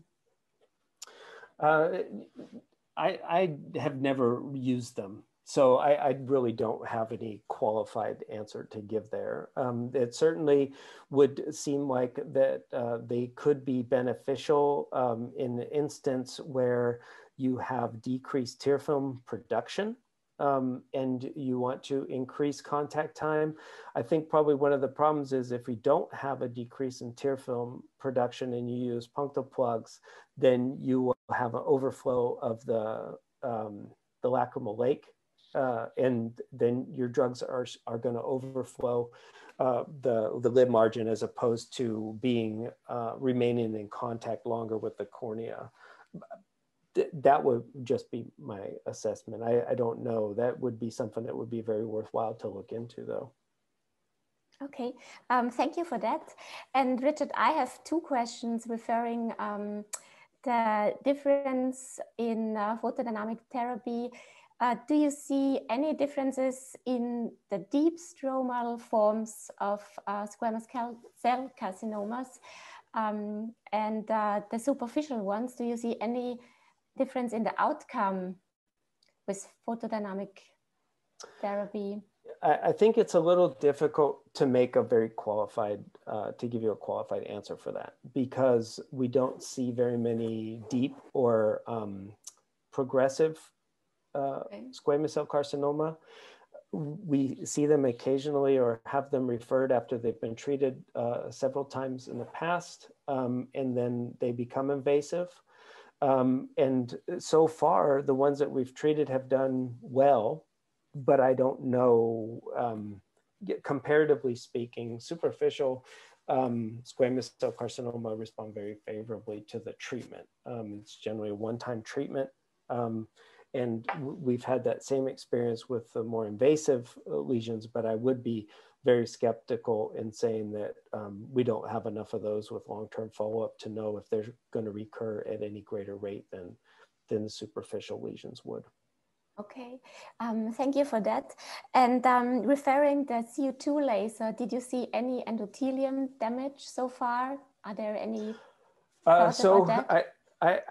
I don't know. And the main reason that I say that is most of the cornea in those areas that you treat will have some significant fibrosis to them. And I haven't used a CO2 laser to treat squamous cell carcinoma for at least 10, 11 years. And so I have not had the ability to look at any of those with OCT or anything like that. So I don't know. Okay, thank you. You're welcome. Thanks for the questions. And so the lesion, I'll jump from the CO2 laser to these little wax sponges on the surface of the cornea. These are essentially wax cells soaked in mitomycin. When we first started to use mitomycin to treat squamous cell carcinoma, corneal squamous cell carcinoma in horses, we treated them with a higher concentration of 0.4% concentration intraoperatively, and then treated them with a 0.04% concentration 3 times a day for 7 days, week on, week off for 3 cycles. Mitomycin C can lead to sterile stromal melts, and if unobserved, can eat right through the cornea.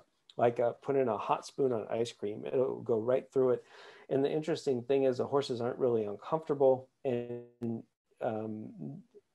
the advantage, or I guess there's no advantage in stromal melt, but the positive aspect of that is if you see it and you stop the mitomycin therapy, you pretty much eliminate the melt.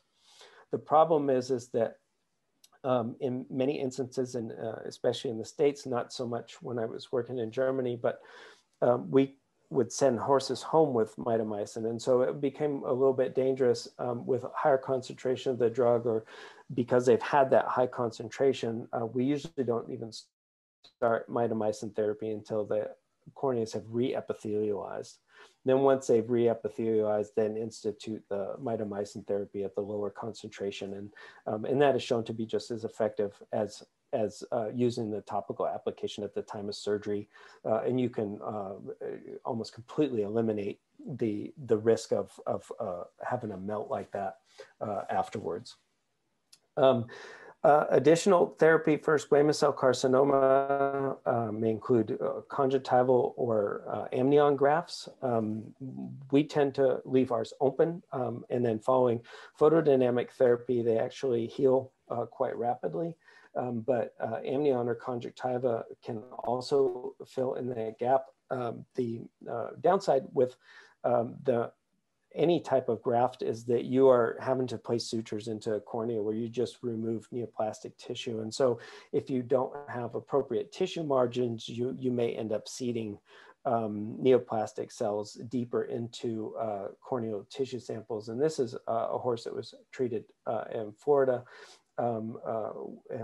when Frank Olivia was a resident with squamous cell carcinoma and amnion, and you can see that the long-term effects for this horse, the horse did great, has some vascularization of the cornea, and some mild fibrosis of the cornea. And so, you know, there's lots of different ways to treat things, and so one way is not necessarily better than the other. There are just a lot of different ways to do that. Yes, Sylvia. So we have a long question now. It's Mr. Food. I can't see the forename, so I call him Mr. Food. He has a clinical case questions, so he did surgery in a corneal limbal squamous cell carcinoma case, and this one covered. Sylvia, real quick. So why don't we save this one till the end? Because if we're gonna do a case discussion or have some questions that are a little bit. Take a little bit more time. Let's take that one at the end just in case. So we will do it. We'll get back to it though, I promise. Okay. All right. And so other types of corneal diseases that we commonly encounter, non-healing corneal ulcers in horses. If they are non-responsive to medical therapy, we generally have a kind of a straightforward process. We debride the eyes using cotton tip applicator or mechanical burr debridement, plus or minus a contact lens to protect the corneal surface, keep the horses comfortable. There are still lots of people that do grid keratotomies, but there's such a increased risk of secondary disease with those that if you're inadvertently doing a grid into an infectious corneal ulcer, that can turn into a nightmare. You're much better off using a burr, mechanical burr debridement than you would be for a grid.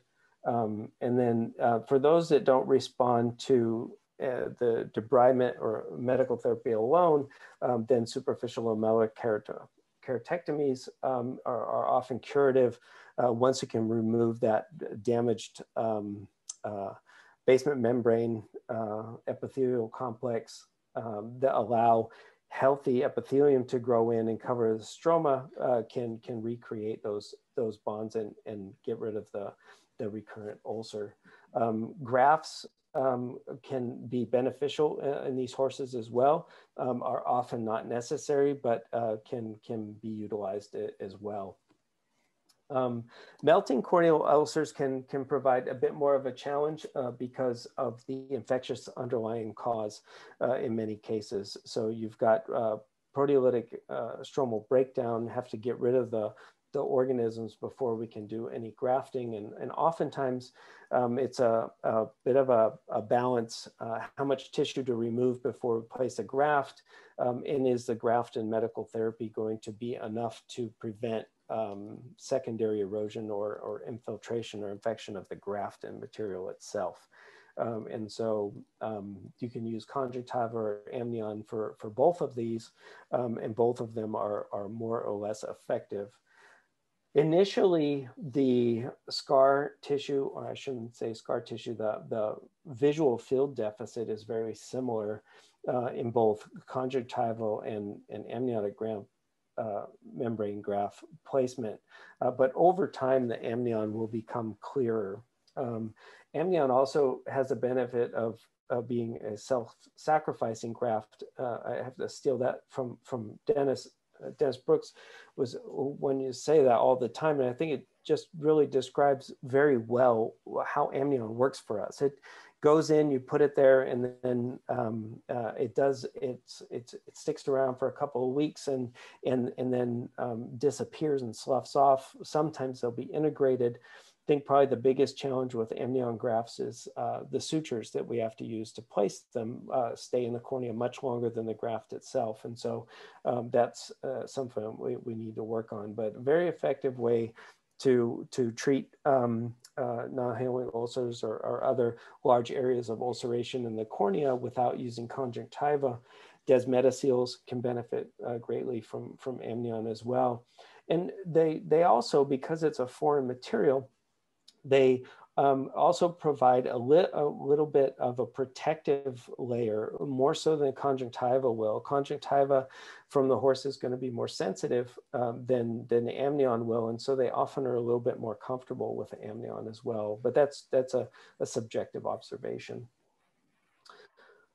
Superficial keratomycosis can go very well or very poorly, often in the same horse, and regardless of what medical or surgical intervention we choose, these can be very challenging courses or cases to handle as well.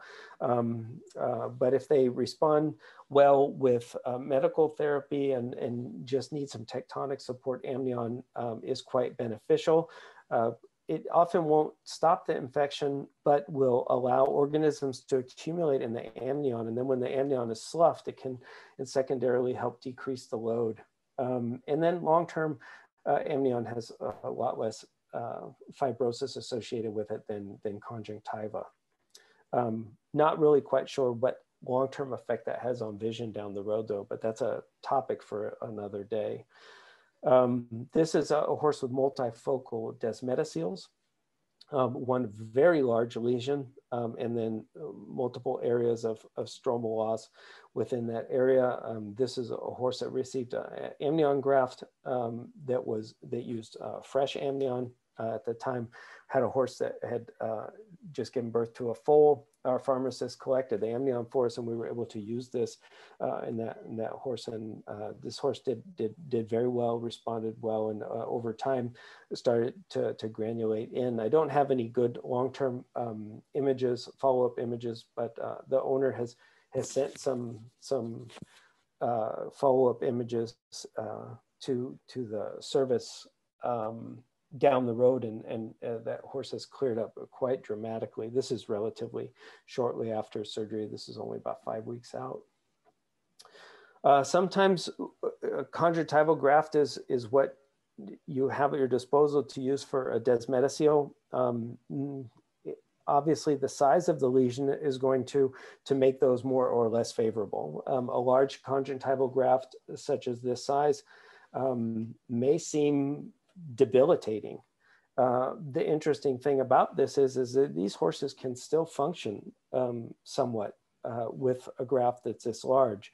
Have to remember that down the road, this graft isn't going to be nearly as engorged or as large as this one is. It will consolidate around the surgical site, and once that is healed, if you elect to trim the pedicle, you might actually get that to become quite thin.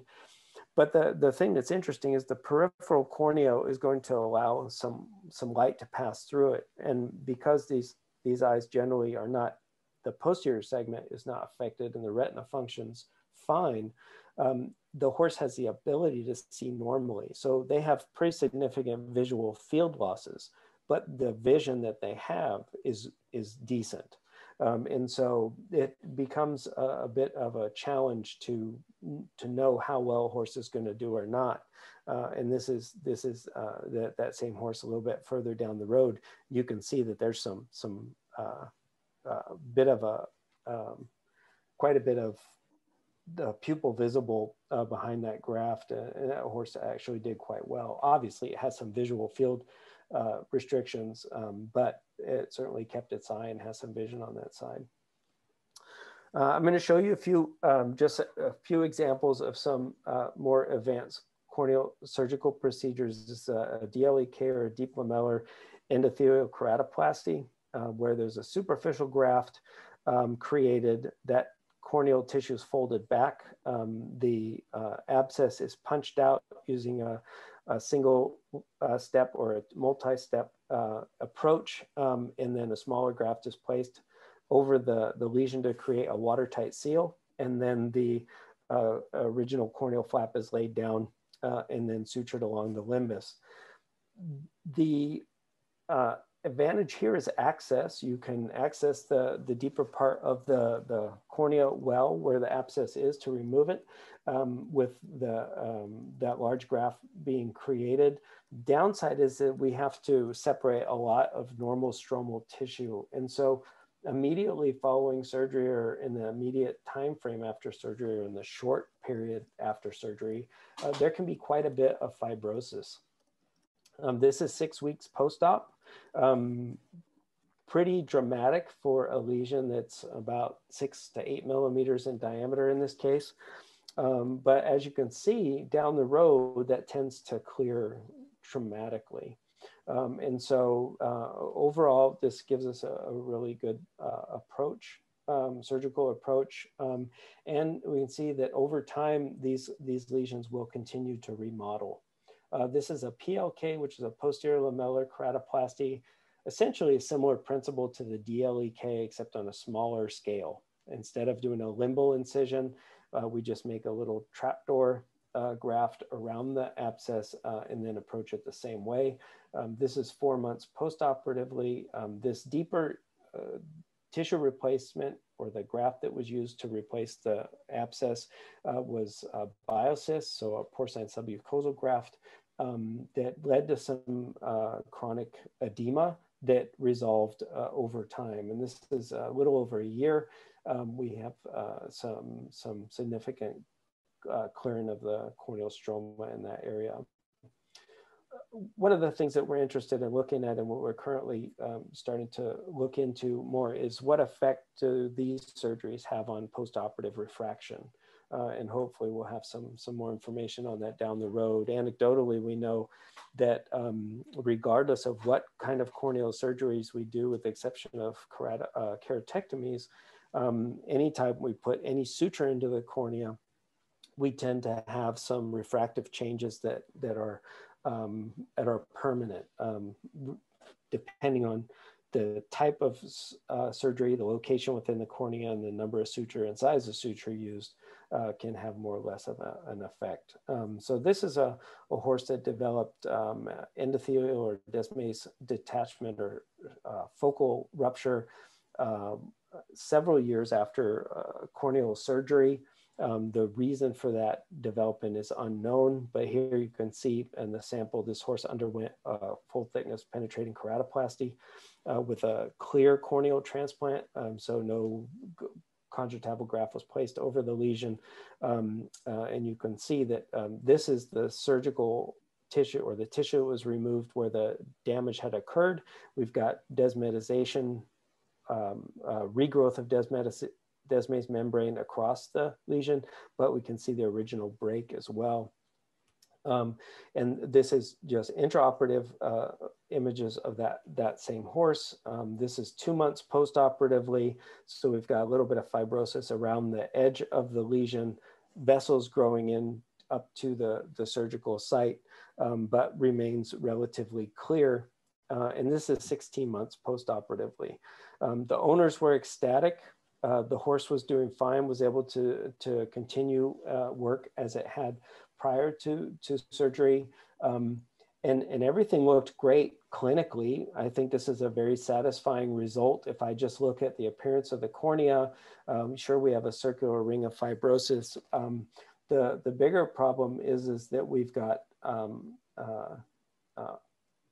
essentially 2 diopters of hyperopia in the surgical eye, compared to the minus 0.25 diopters in the normal eye. So a difference in refraction in those eyes of 2 diopters, and that's pretty significant. The horse didn't really demonstrate any signs of having visual problems, but nevertheless, this could certainly affect the horse. Sylvia, I see we have a question. Yermani was posing another question. He's asking if OCT for you is the best way to assess DLEK, or is just a scan helpful enough? So I can answer that. So not everybody has access to OCT. Yeah, that's the main and problem. so that's the problem. For me, it is the greatest thing that's ever been invented. I couldn't live without my OCT. I don't want to live without my OCT. And that's good to know. I think if I would do anything I could. If I had to give up my slit lamp, I could do that, but I don't want to leave my OCT at the side of the road. It's a phenomenal way to evaluate cornea. There are limitations, of course. And so if the cornea is very cloudy or severely edematous, then visualization is limited. Post-operatively, for cases like this, it's phenomenal because you can get a much better appreciation of what's going on in the cornea. And sometimes we'll see things that look like they're in the cornea that are actually not in there.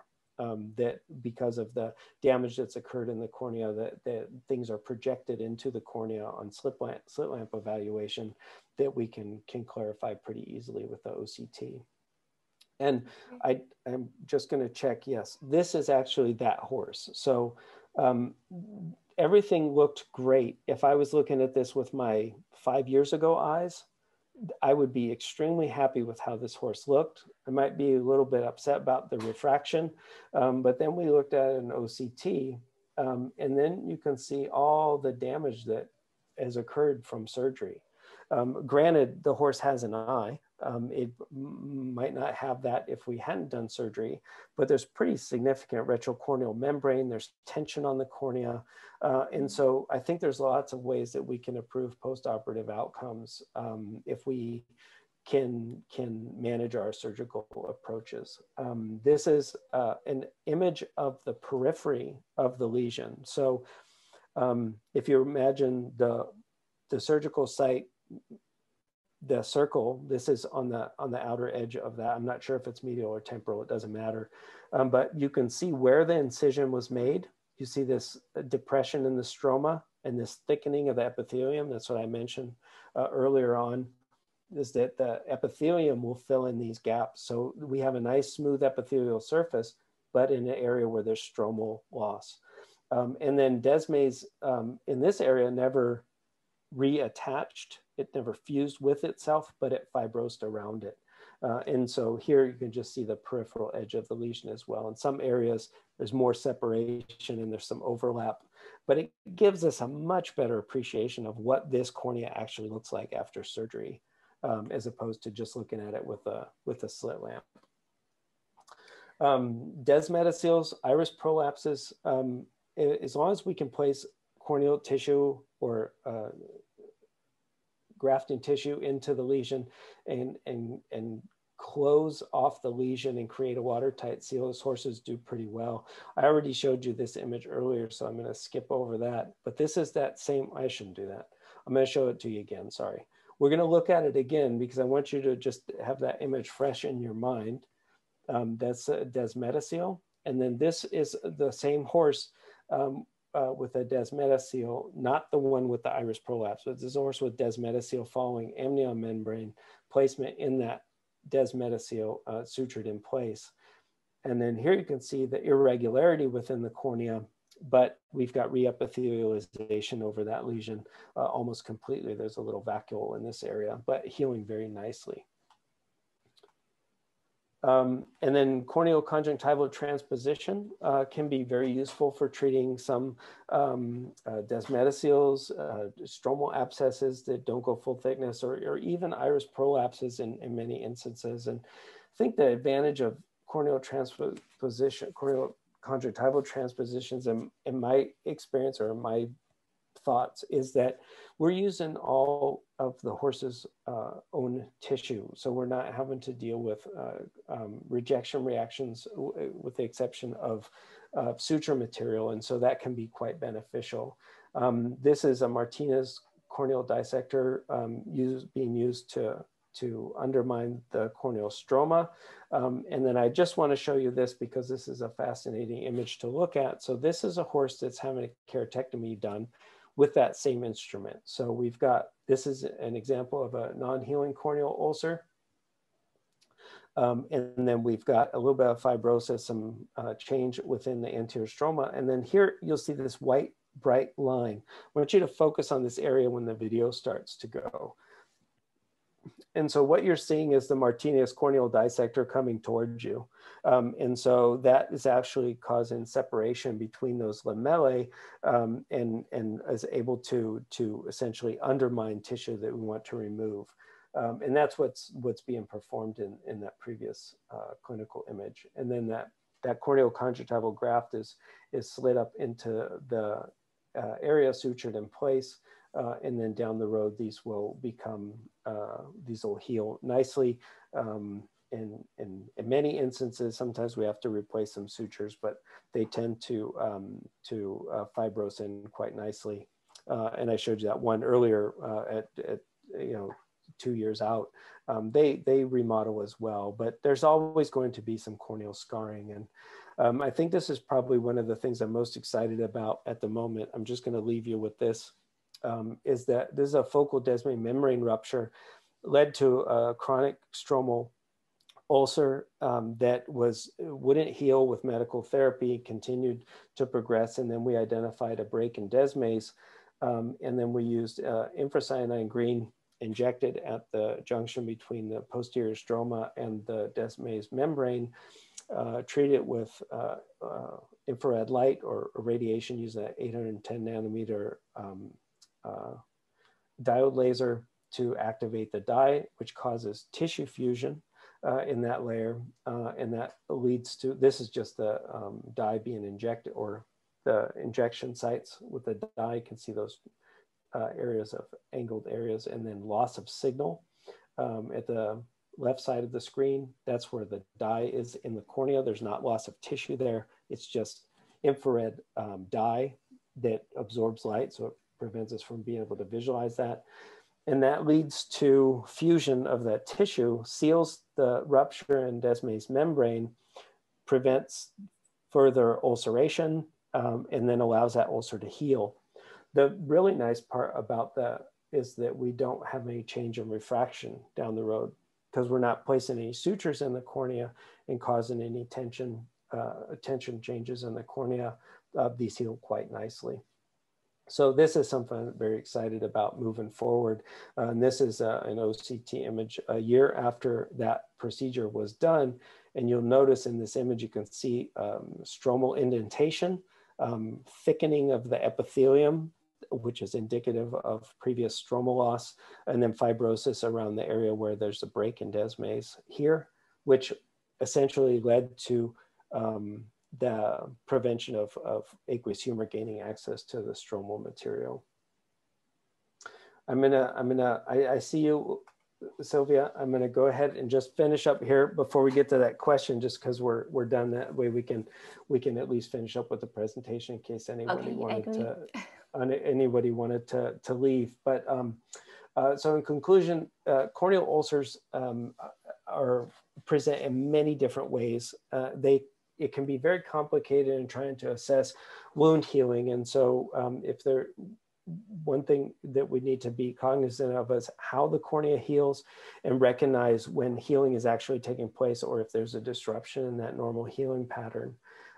Initial medical therapy is always indicated, and often it's going to be palliative until we can determine what the underlying cause is. But then know when is appropriate to intervene surgically. And using the progression of the lesion, how well the lesion is healing under treatment is absolutely imperative. And the earlier we can intervene, the better, be it with medical therapy or surgery. And I think probably one of the things that's most exciting and for us in this day and age is that we are becoming spoiled with a high level of success with treatment. And so a lot of things that we do can be successful. And so another thing that I learned from Dennis is never give up. You can't be the one to give up on your patients. You know, if a client wants to give up, that's one thing, but as long as they're willing to fight, we have to be there for them. And then I'll end on that. So we can go ahead and go back to some of those questions that we missed if we. Okay, so yeah, Javier, I hope I speak this in the way it should be. He is asking if you would recommend corneal cross-linking in any of these cases. Sure. There certainly is an indication for corneal cross-linking. I actually have thought about corneal cross-linking a lot in several of these cases years ago. But one of the challenges that we came across was the lack of penetration of the riboflavin into the cornea, not getting in deep enough into the cornea. And corneal cross-linking is dependent upon the oxygen gradient that's created with the riboflavin as it travels through the cornea. And so if it can only get a quarter of the way through the cornea and we have a deep stromal lesion that we're trying to treat, then that is not going to be effective. And so I'm only telling you that because that was at the time point when I started to dabble a little bit more into photodynamic therapy using infracyanine green and indocyanine green. That has essentially become more effective for me in what I do. And I have a lot of experience in using that. And so when I think now, should I use corneal cross-linking or should I use photodynamic therapy? Photodynamic therapy works for me, so I don't have a reason to go to corneal cross-linking. But I also don't have enough experience with corneal cross-linking to know in which of these specific indications it would be better, for example. So there's a lot being done with corneal cross-linking throughout the world, especially in Switzerland with Simon Pott and his group and others as well, and very promising approaches to many different corneal diseases. And it doesn't matter, right? I mean, if you have access to corneal cross-linking and you use it and you feel comfortable using it and it's effective, then use it. Okay, thank you for this, Richard. Also, Verena asked if you are using corneal cross-linking for melting or infected corneal ulcers. I guess that's the same. You have no possibility of using it, aren't you?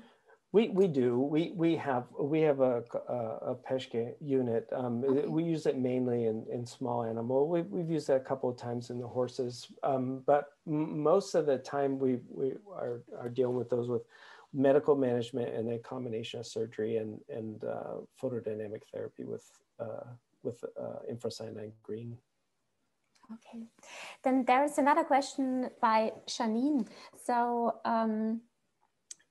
she was seeing an opaque streak across the cornea arising from the surgical site in one of the post-surgery photo slides you showed us in the DLEK post-surgery photo slide. So she wanted to know if this is a descemet rupture and what would it look like on OCT? So that's good that you asked that. So it's not a rupture, it's a stretch. There's tension on Descemet's membrane. That's a Hobstria like we would see in a glaucomatous eye, very similar. And I'm going to pull up another presentation here. Just give me a second. So this is an example. This is not the same eye that you saw that in, but in the DLEK eye, very similar. This is what it looked like here. So this is Descemet's membrane, and then there's essentially a step in Descemet's membrane.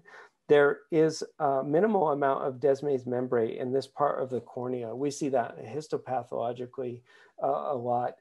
If there is a break in Descemet's membrane, and this is where you can be fairly certain if you're dealing with a rupture of Descemet's membrane versus a Hobstria or a stretching of Descemet's membrane, in that you won't see any edema.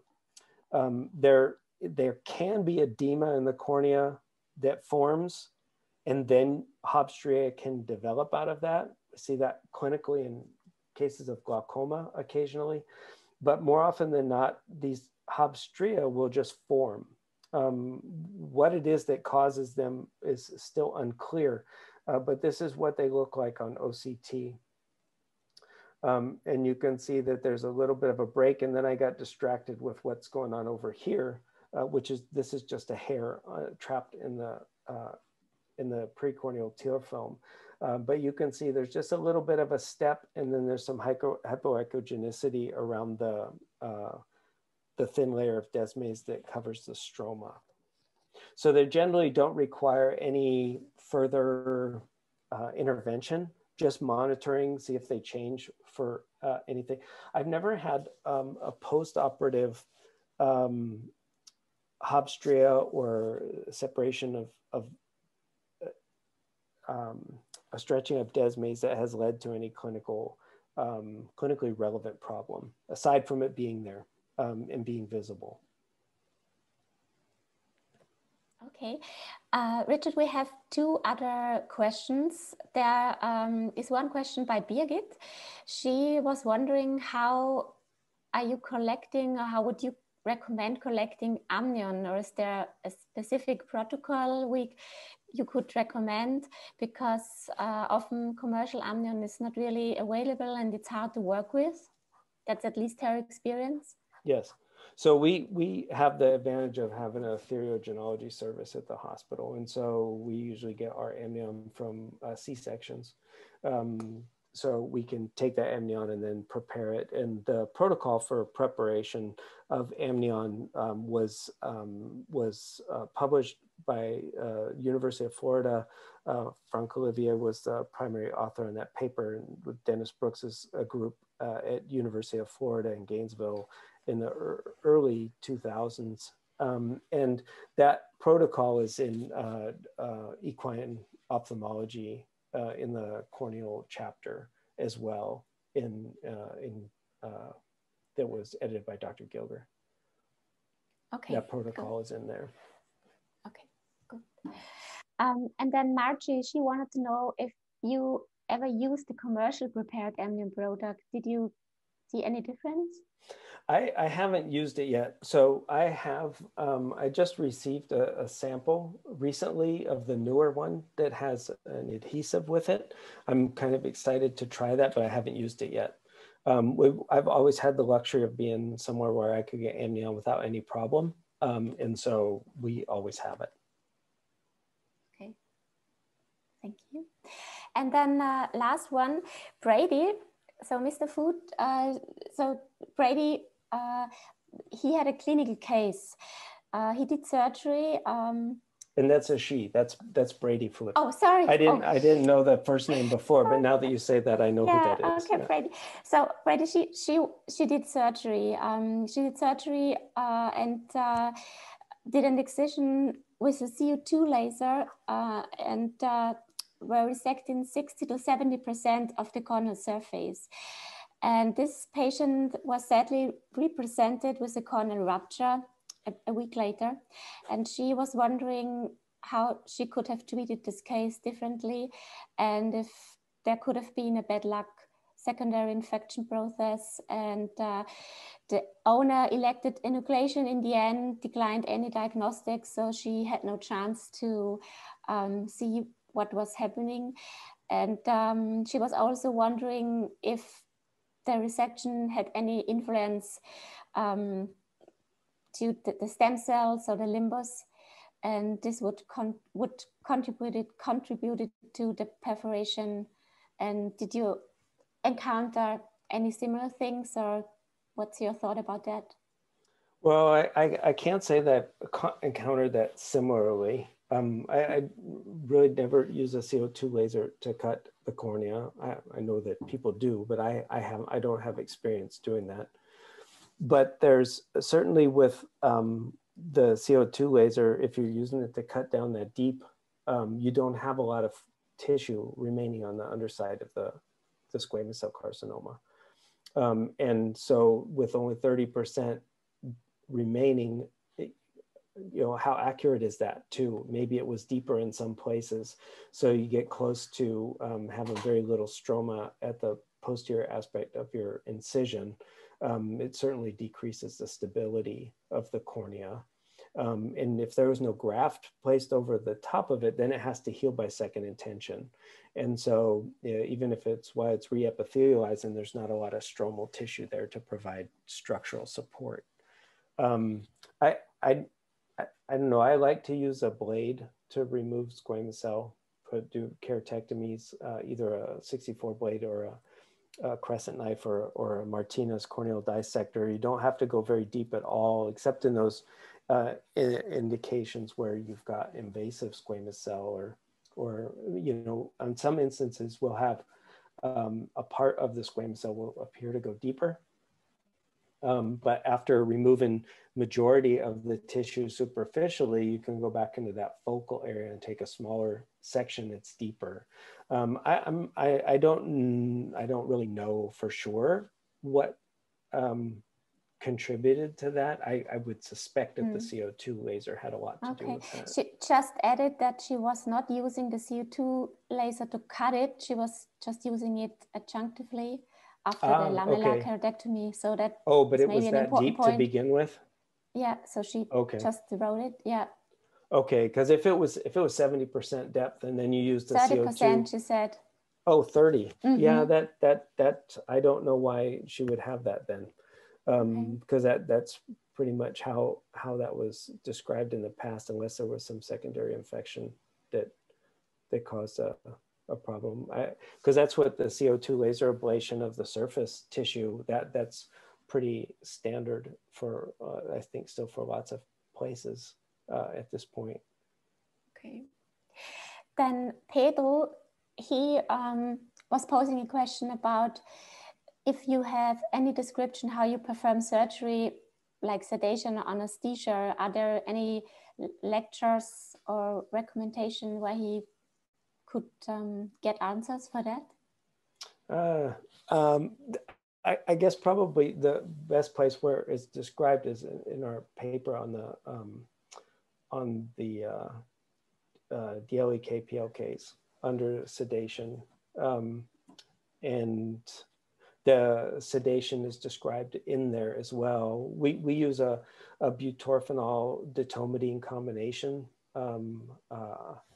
kind of equivolume of detomidine and butorphanol IV, and then we give a double volume of butorphanol IM to help keep the horses stable for a longer period of time, and then retrobulbar blocks and local eyelid blocks. But yeah, I think that is well above what we can talk about right now. Okay. I'd be more than happy to answer questions that he has if he sends me an email after he kind of reviews the paper. That I would be happy to do that. Okay, good. So no questions so far. If anyone have still questions, please write me some, and then I think we're done. So thank you first for Anne Vision for giving us the possibility to get in contact with our colleagues again, and for hosting this webinar. And Richard, thank you very much for this really amazing lecture. It was fun talking to you. Yeah, thank you. That makes it go a lot smoother when you don't have to watch that question and answer box all by yourself. And thank you all out of there for your attention. And I wish you a good night in India and in Europe. And I wish you a good afternoon in the States. And I hope to see and hear you all soon. Thank you, Sylvia. Bye-bye. Bye.